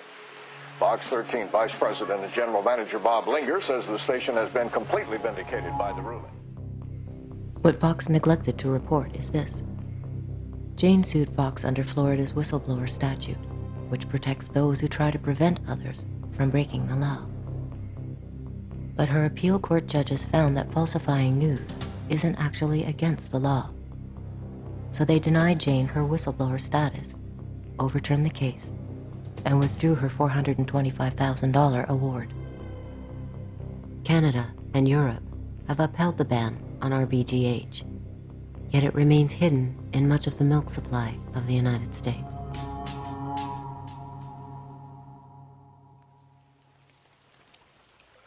The prospect that 2/3 of the world's population will have no access to fresh drinking water by 2025 has provoked the initial confrontations in a worldwide battle for control over the planet's most basic resource. When Bolivia sought to refinance the public water service of its third largest city, the World Bank required that it be privatized, which is how the Bechtel Corporation of San Francisco gained control over all of Cochabamba's water, even that which fell from the sky. Esta ley, este contrato, prohibían a la gente acumular el agua de la lluvia. Por lo tanto, el agua de la lluvia también se privatizaba. La factura de agua le daba un valor legal a la empresa para que pueda apropiarse de su propiedad, de su vivienda, rematando la misma. La gente debía optar por una decisión de comer menos, pagar del agua, pagar por los servicios básicos, dejar de mandar a los niños a la escuela, no asistir a los hospitales y curarse en la propia casa, o en todo caso, gente jubilada, por ejemplo, que tiene una renta muy baja, debería buscar trabajo en las calles.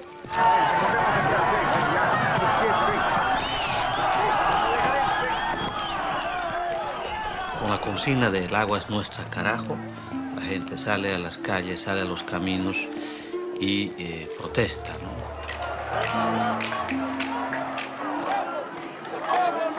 The price this beleaguered country paid for World Bank loans was the privatization of the state oil industry and its airline, railroad, electric, and phone companies. But the government failed to convince Bolivians that water is a commodity like any other. Entonces, ahí sí vimos que el gobierno defendía los intereses de la transnacional Bechtel, porque la gente quería agua, no gases. La gente quería justicia y no balas.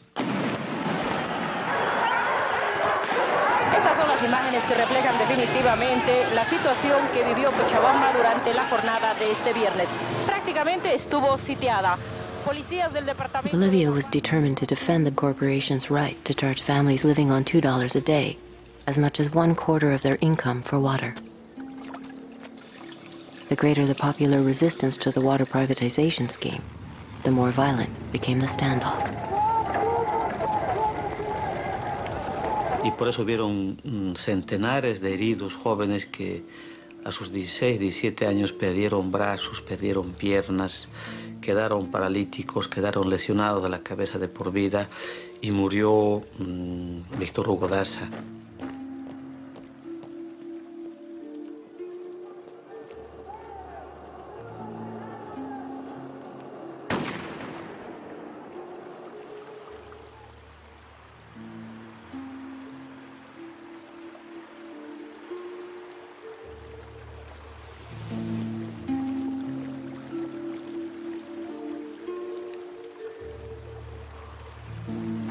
Transnational corporations have a long and dark history of condoning tyrannical governments.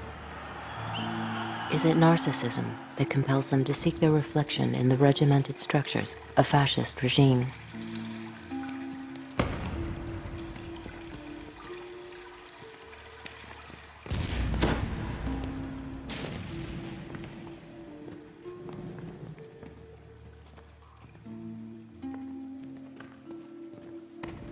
There was an interesting connection between the rise of fascism in Europe and the consciousness of politically radical people about corporate power, because there was a recognition that fascism rose in Europe with the help of enormous corporations.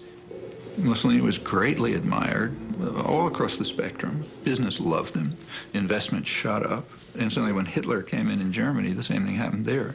Investment shot up in Germany. He had the workforce under control. He was getting rid of dangerous left-wing elements. Investment opportunities were improving. There was no problems. These are wonderful countries. I think one of the greatest untold stories of the 20th century is the collusion between corporations, especially in America, and Nazi Germany. First, in terms of how the corporations from America helped to essentially rebuild Germany and support the early Nazi regime, and then, when the war broke out, figured out a way to keep everything going. So General Motors was able to keep Opel going, Ford was able to keep their thing going, and companies like Coca-Cola, because they couldn't keep the Coca-Cola going, so what they did was they invented Fanta Orange for the Germans. And that's how Coke was able to keep their profits coming in to Coca-Cola. So when you drink Fanta Orange, that's the Nazi drink. That was created so that Coke could continue making money while millions of people died.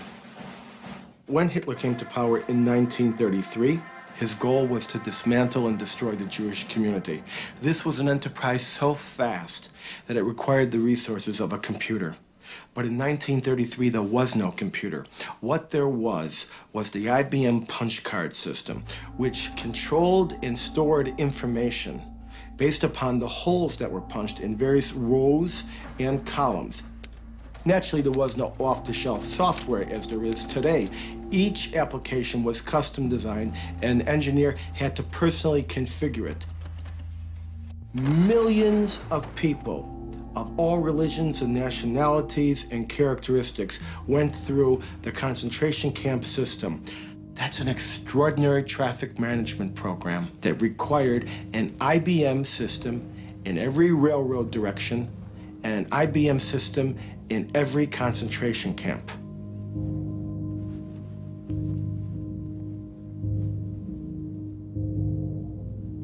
Now, this is a typical prisoner card.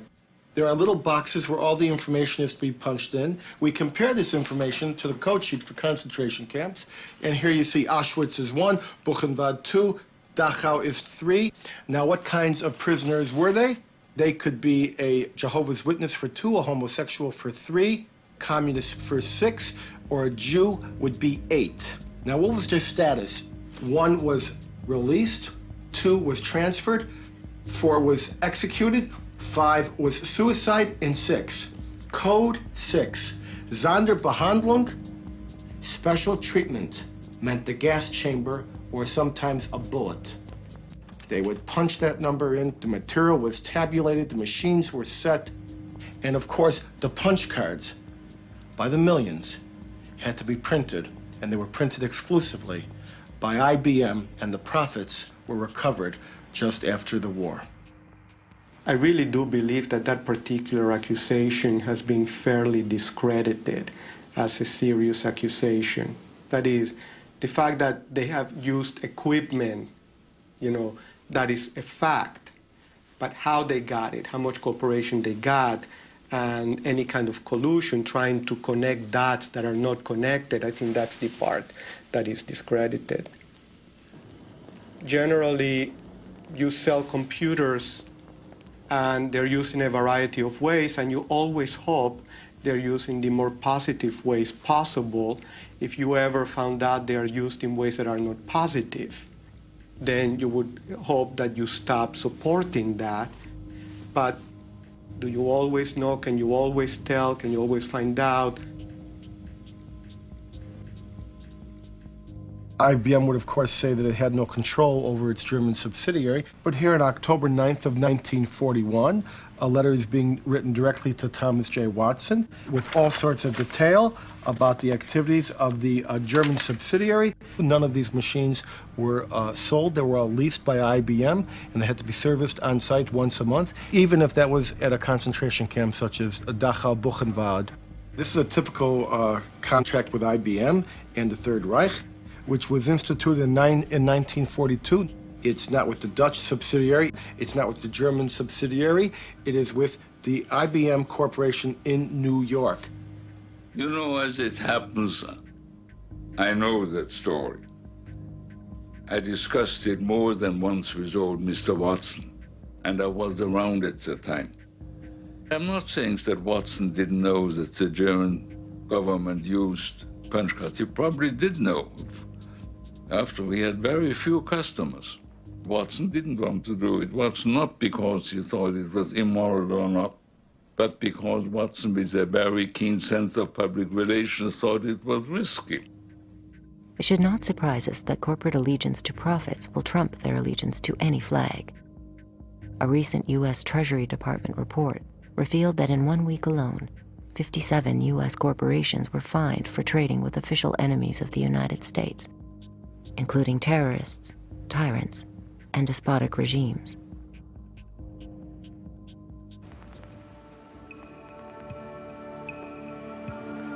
You can roughly locate any community somewhere along a scale running all the way from democracy to despotism. This man makes it his job to study these things. Well, for one thing, avoid the comfortable idea that the mere form of government can of itself safeguard a nation against despotism. For big business, despotism was often a useful tool for securing foreign markets and pursuing profits. One of the U.S. Marine Corps' most highly decorated generals, Smedley Darlington Butler, by his own account, helped pacify Mexico for American oil companies, Haiti and Cuba for National City Bank, Nicaragua for the Brown Brothers Brokerage, the Dominican Republic for sugar interests, Honduras for U.S. fruit companies, and China for Standard Oil. General Butler's services were also in demand in the United States itself in the 1930s, as President Franklin Delano Roosevelt sought to relieve the misery of the Depression through public enterprise and tougher regulations on corporate exploitation and misdeeds. More power to you, President Roosevelt.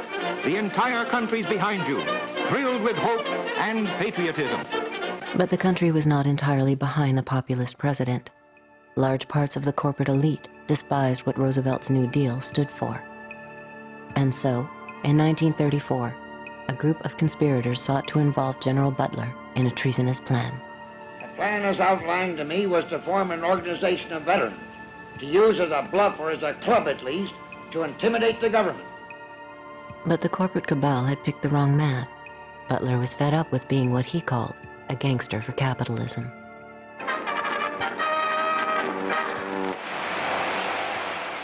I appeared before the Congressional Committee, the highest representation of the American people, under subpoena to tell what I knew of activities which I believe might lead to an attempt to set up a fascist dictatorship. The upshot of the whole thing was that I was supposed to lead an organization of 500,000 men, which would be able to take over the functions of government. A congressional committee ultimately found evidence of a plot to overthrow Roosevelt. According to Butler, the conspiracy included representatives of some of America's top corporations, including J.P. Morgan, DuPont, and Goodyear Tire.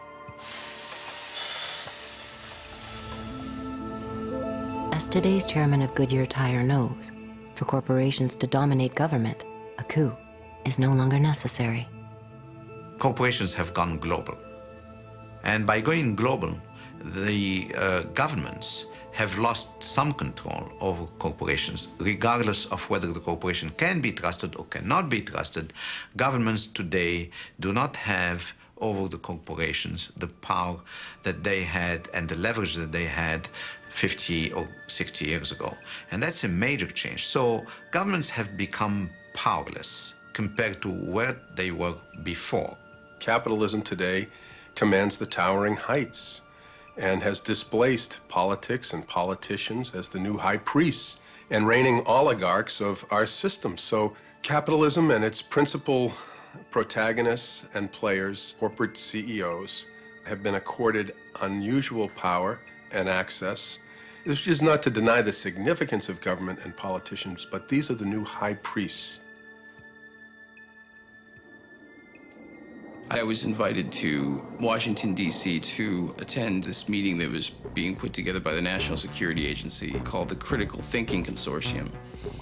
I remember standing there in this room and looking over on one side of the room, and we had CIA, NSA, DIA, FBI, Customs, Secret Service, and then on the other side of the room, we had Coca-Cola, Mobil Oil, GTE, and Kodak. And I remember thinking, I am like in the epicenter of the intelligence industry right now. I mean, the line is not just blurring, it's just not there anymore. And to me, it spoke volumes as to how industry and government were consulting with each other and working with each other.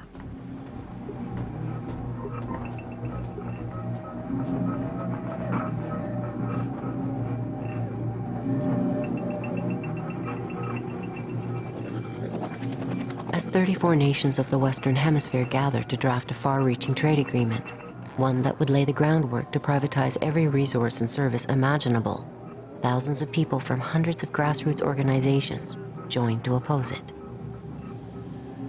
Canada's top business lobbyists and its chief trade representative discount the dissent in the streets. For them, the America's 800 million citizens speak with one voice. Nice to see you. Well done on your strong advocacy of truth, justice, wisdom, and all those things. I was looking yesterday at the statements at the inauguration, the opening ceremony. What an extraordinary progress over the last 15 years. Absolutely. When you heard such open... A common language. A common language. Yes, and from the most developed to the least, it was extraordinary that now that we see the benefits of trade, more and more people want to buy it. Absolutely. Because we do realize that it helps everyone, from the poorer to the better off. So a lot of these countries are not saying we want to get off, they want to get on. Exactly. No one wants out. Everyone wants in. Yeah. Anyway, well done. So, thank you. Félicitations. So far, so good. Good.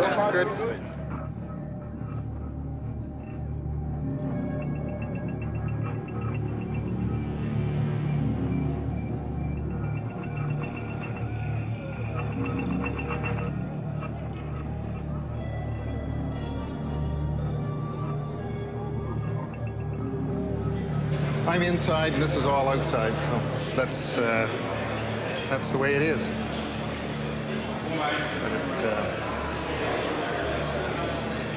So, what do you think when you look at all this? Well, it's. I mean, I think it's too bad that this has erupted.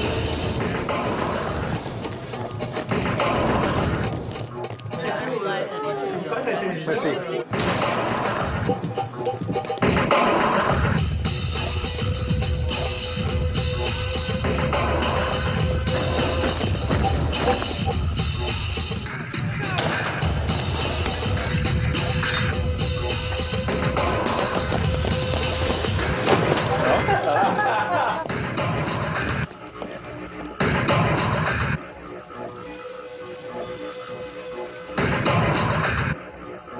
Does there need to be some measure of accountability? Yes.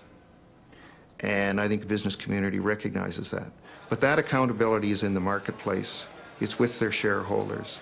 It's with the public perception and the public image that they are projecting. That's, if companies don't do what they should be doing, they're going to be punished in the marketplace, and that's not what any company wants.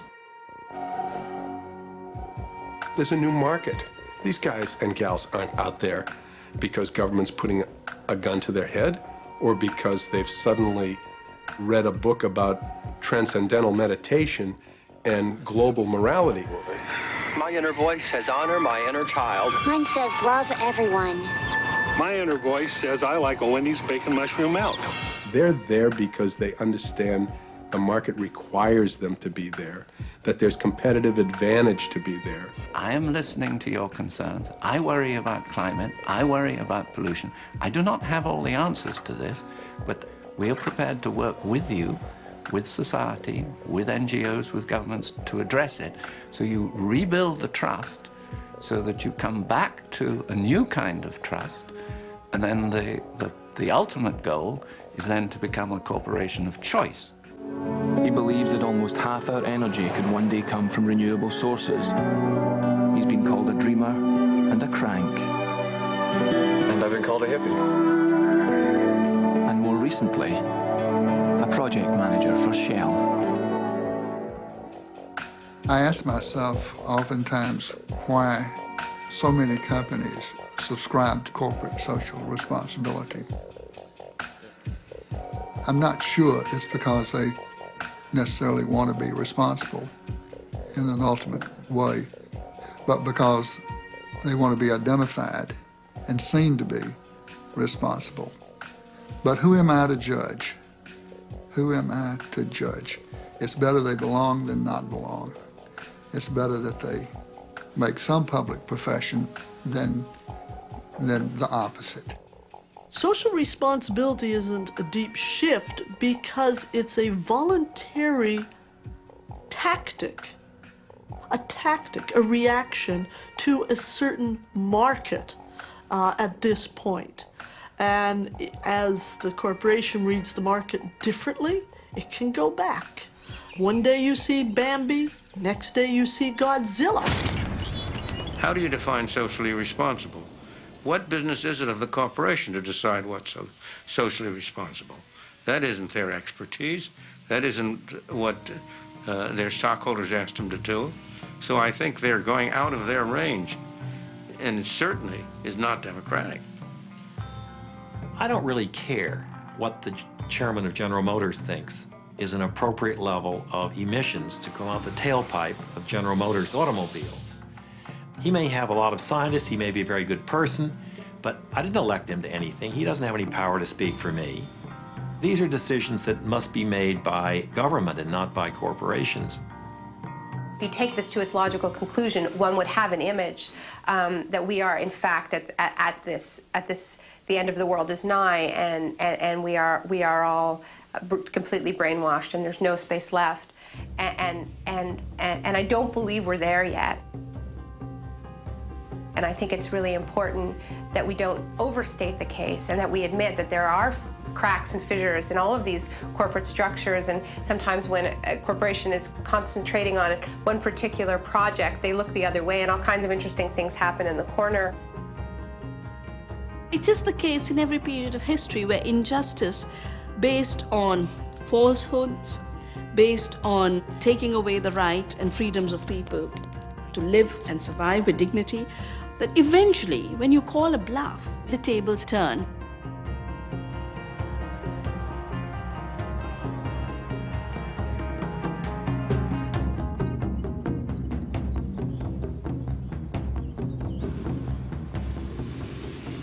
Ultimately, capital puts its foot down somewhere, and anywhere it puts its foot down, it can be held accountable. Originally, Walmart and Kathy Lee Gifford had said, why should we believe you that children work in this factory? What we didn't tell them was that Wendy Diaz, in the center of the picture, was on a plane to the United States. This is Wendy Diaz. She comes to the United States. She's unstoppable. Congress heard testimony today from children who testified they were exploited by sweatshops overseas. Kathy Lee Gifford apologized to Wendy Diaz. It was the most amazing thing I'd seen. This powerful celebrity leans over and says, Wendy, please believe me, I didn't know these conditions existed. And now that I do, I'm going to work with you, I'm going to work with these other people, and it'll never happen again. And that night, we signed an agreement with Kathy Lee Gifford. I thought it would be a relatively easy process, and it isn't. For every question I have, there seem to be 5 questions that come back at me. We have been... As far as Walmart goes and Kathy Lee, pretty much everything returned to sweatshop conditions. But because this was fought out on television for weeks, this incident with Kathy Lee Gifford actually took the sweatshop issue to every single part of the country. And so, frankly, after that, there's hardly a single person in this country who doesn't know about child labor or sweatshops or starvation wages.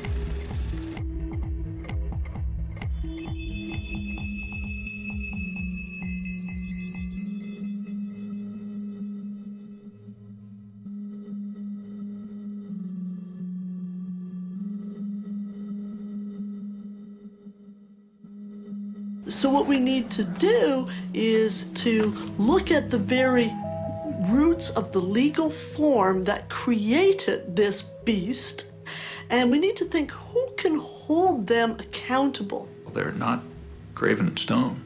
They can be dismantled. In fact, most states have laws which require that they be dismantled. For too long now, giant corporations have been allowed to undermine democracy here in the United States and all over the world. But today, the National Lawyers Guild and 29 other groups and individuals are fighting back. We are calling upon State Attorney General Dan Lundgren to comply with California law and to revoke the corporate charter of the Union Oil Company of California for its repeated and grievous offenses. This is a statute that is well known. It has been used. It can be used. What this will mean is the dissolution of the Union Oil Company of California, the sale of its assets under careful court orders to others who will carry on in the public interest. This is nothing more than just a smear campaign. This company has been part of California's economy for over 100 years, thousands of jobs. Doesn't mean it's never made any mistakes, paid for those mistakes, but this demonizing of a company, I think I'm in a time warp or something, that I fell asleep and I woke up 50 years ago when we heard that kind of rhetoric. Well, we have a very, very broad set of people angry, well, very it's a broad angry set at this of corporation. People from the left of the spectrum who don't produce anything except hot air.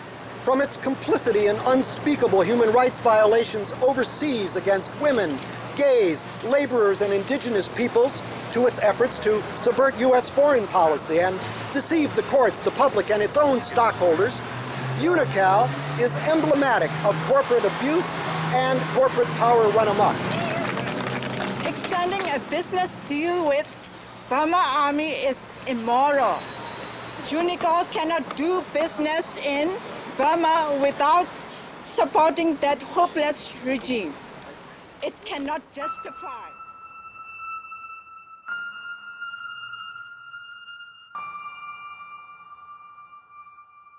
The curse for me has been the fact that in making these, documentary films, I've seen that they actually can impact change. So I'm just compelled to, keep making them.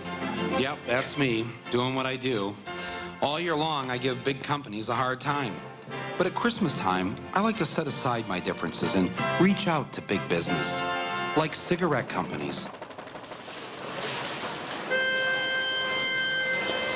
Deck the halls with boughs of holly. I went to Littleton, Colorado, where the Columbine shooting took place. And I didn't know this, but when I arrived, I learned what the primary job is of the parents of the kids who go to Columbine High School. The #1 job in Littleton, Colorado, they work for Lockheed Martin, building weapons of mass destruction. But they don't see the connect between what they do for a living and what their kids do at school or did at school. And so I'm kind of, up on my, high horse, thinking about this. And I thought, I said to my wife, we both are, sons and daughters of auto workers in Flint, Michigan. There isn't a single one of us back in Flint, any of us, including us, who ever stopped to think, this thing we do for a living, the building of automobiles, is probably the single biggest reason why the polar ice caps are going to melt and end civilization as we know it. There's no connect between I'm just an assembler on an assembly line building a car, which is good for people in society. It moves them around. But never stop to think about the larger picture and the larger responsibility of what we're doing. Ultimately, we have to, as individuals, accept responsibility for our collective action and the larger harm that it causes, in our world. Today, the first of 2 historic town hall meetings will get underway in Arcata, California. 61% of Arcadans voted in favor of publicly discussing whether democracy is even possible when large corporations wield so much wealth and power under law. They also voted to form a committee to ensure democratic control over corporations in Arcata. Corporations are not accountable to the democratic process. That's what this is about. I don't want to make decisions about everything that goes on in their corporation, but I do have a strong belief that they need to be held accountable to us. If we don't like certain product, if we don't like Pepsi Cola, Bank of America, or if you don't like what they do, don't use them. That's the way I see the, people's power is. You have a lot more money than me. You have more votes than I do. If we use the model of boycott and voting with your dollars, that's an undemocratic situation. What are we afraid of? I mean, are all the businesses going to leave Arcata? I don't think so. And if they did, we'd deal with it, or we'd figure it out, or we'd do something different. We're creative people. I just don't see why we're afraid. If you think it's tough making a decision where to buy your stuff today, how tough do you think it is when there's only one provider, and it's the state? And by the way, you don't get to have this little democracy forum in those communities either. People that say they fear their government, I really hope that they understand that they're allowed to participate in their government. They're not allowed to participate in anything the corporations do. So don't fear the government. Help it be the government that you won't fear. If this many people around the country would do this instead of watching Super Bowl Sunday, our nation would be controlled by the people, not by the corporations. No more chain restaurants in Arcata after a long-awaited decision by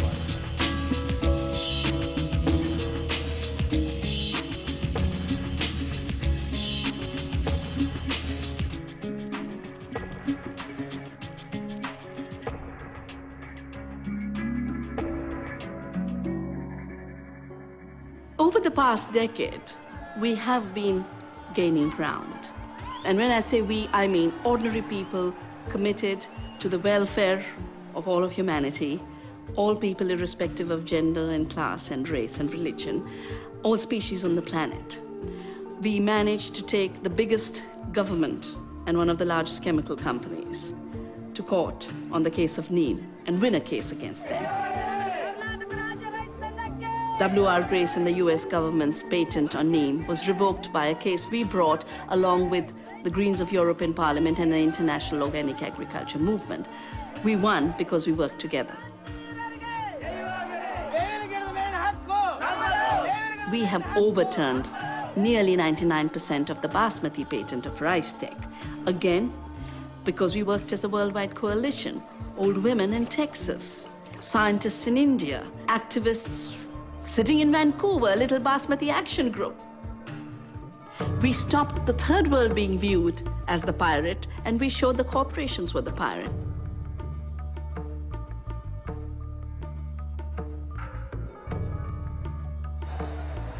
Look how little it took for Gandhi to work against the salt laws of the British, where the British decided the way they would make their armies and police forces bigger is just tax the salt. And all that Gandhi did was walk to the beach, pick up the salt, and say, nature gives it for free, we need it, we've always made it, we will violate your laws, we will continue to make salt.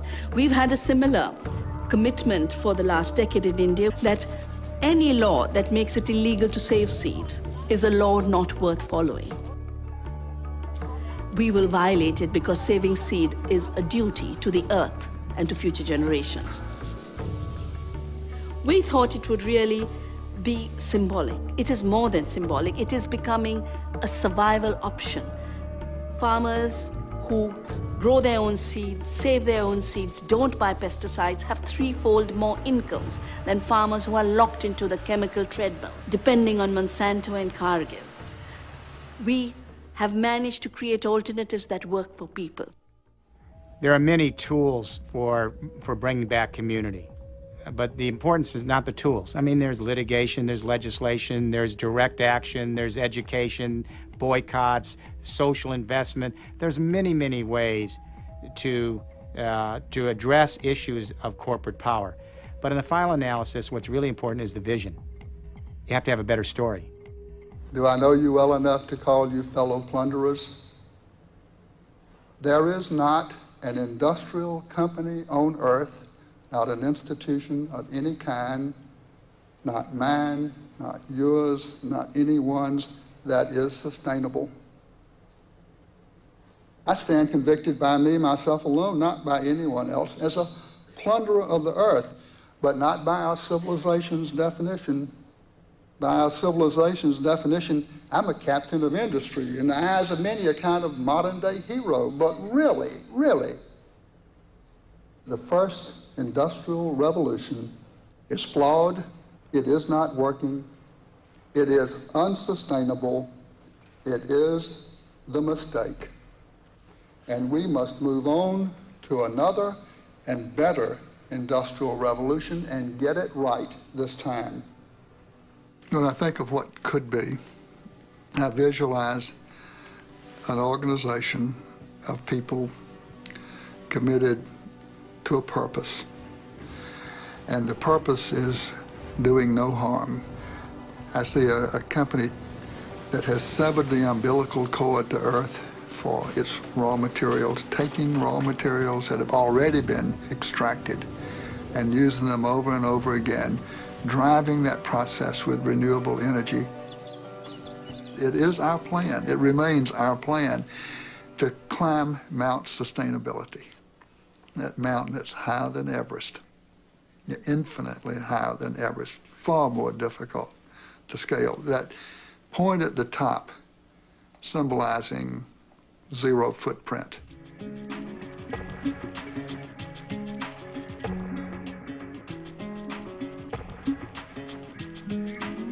So we've got to undo a lot of things in order to be smart enough to do this really dangerous and risky and difficult work, you know, the best way that we possibly can. And that means people coming together and learning a whole lot of stuff that we just don't know, that has been driven out of the culture, driven out of the society, driven out of our minds. That, to me, is the most exciting thing. That is happening. It's happening all over the world now. En cierto momento de la lucha, el momento más culminante, el ejército se acuarteló, la policía también no salió de su cuartel, los congresistas desaparecieron, el gobernador se ocultó, se denunció al gobernador, no había autoridad legal, la única autoridad legítima era el pueblo que estaba en un cabildo, que estaba en la plaza y que tomaba las decisiones en grandes asambleas y al final decidió sobre el agua. Y creo que la gente, los jóvenes y los viejos de mucho tiempo pudimos saborear, digamos, pudimos saciarnos de esa sed de democracia. ¡Y así lo hemos conseguido, compañeros! Hemos heredado una empresa, como toda empresa pública, con problemas técnicos, con problemas financieros, con problemas legales y con problemas administrativos. Nos estamos enfrentando.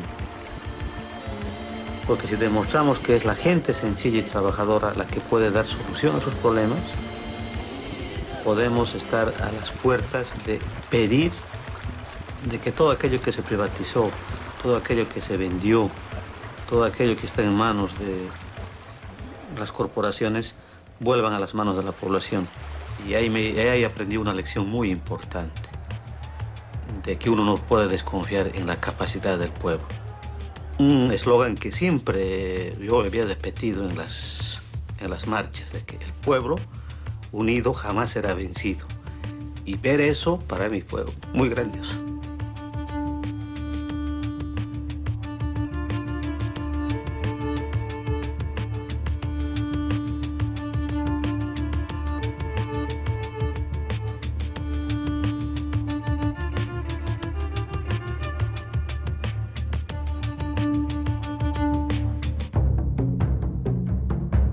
Sometimes it surprises me how effective you can actually be. After we beat the Gap, I'd walk past these Gap stores and I look at them, I think, my God, there's like 2,000 of these stores across the country. Look at all that concrete, look at the glass, look at all the staff people, look at all the clothing, look at that power. You can still reach these companies. You can still have an effect. Yo creo que sí hemos ganado, se están ganando pequeñas batallas en el mundo, pero yo creo que la gente está perdiendo la guerra. En eso sí, yo veo el futuro, el presente y el futuro para nuestros hijos muy oscuro.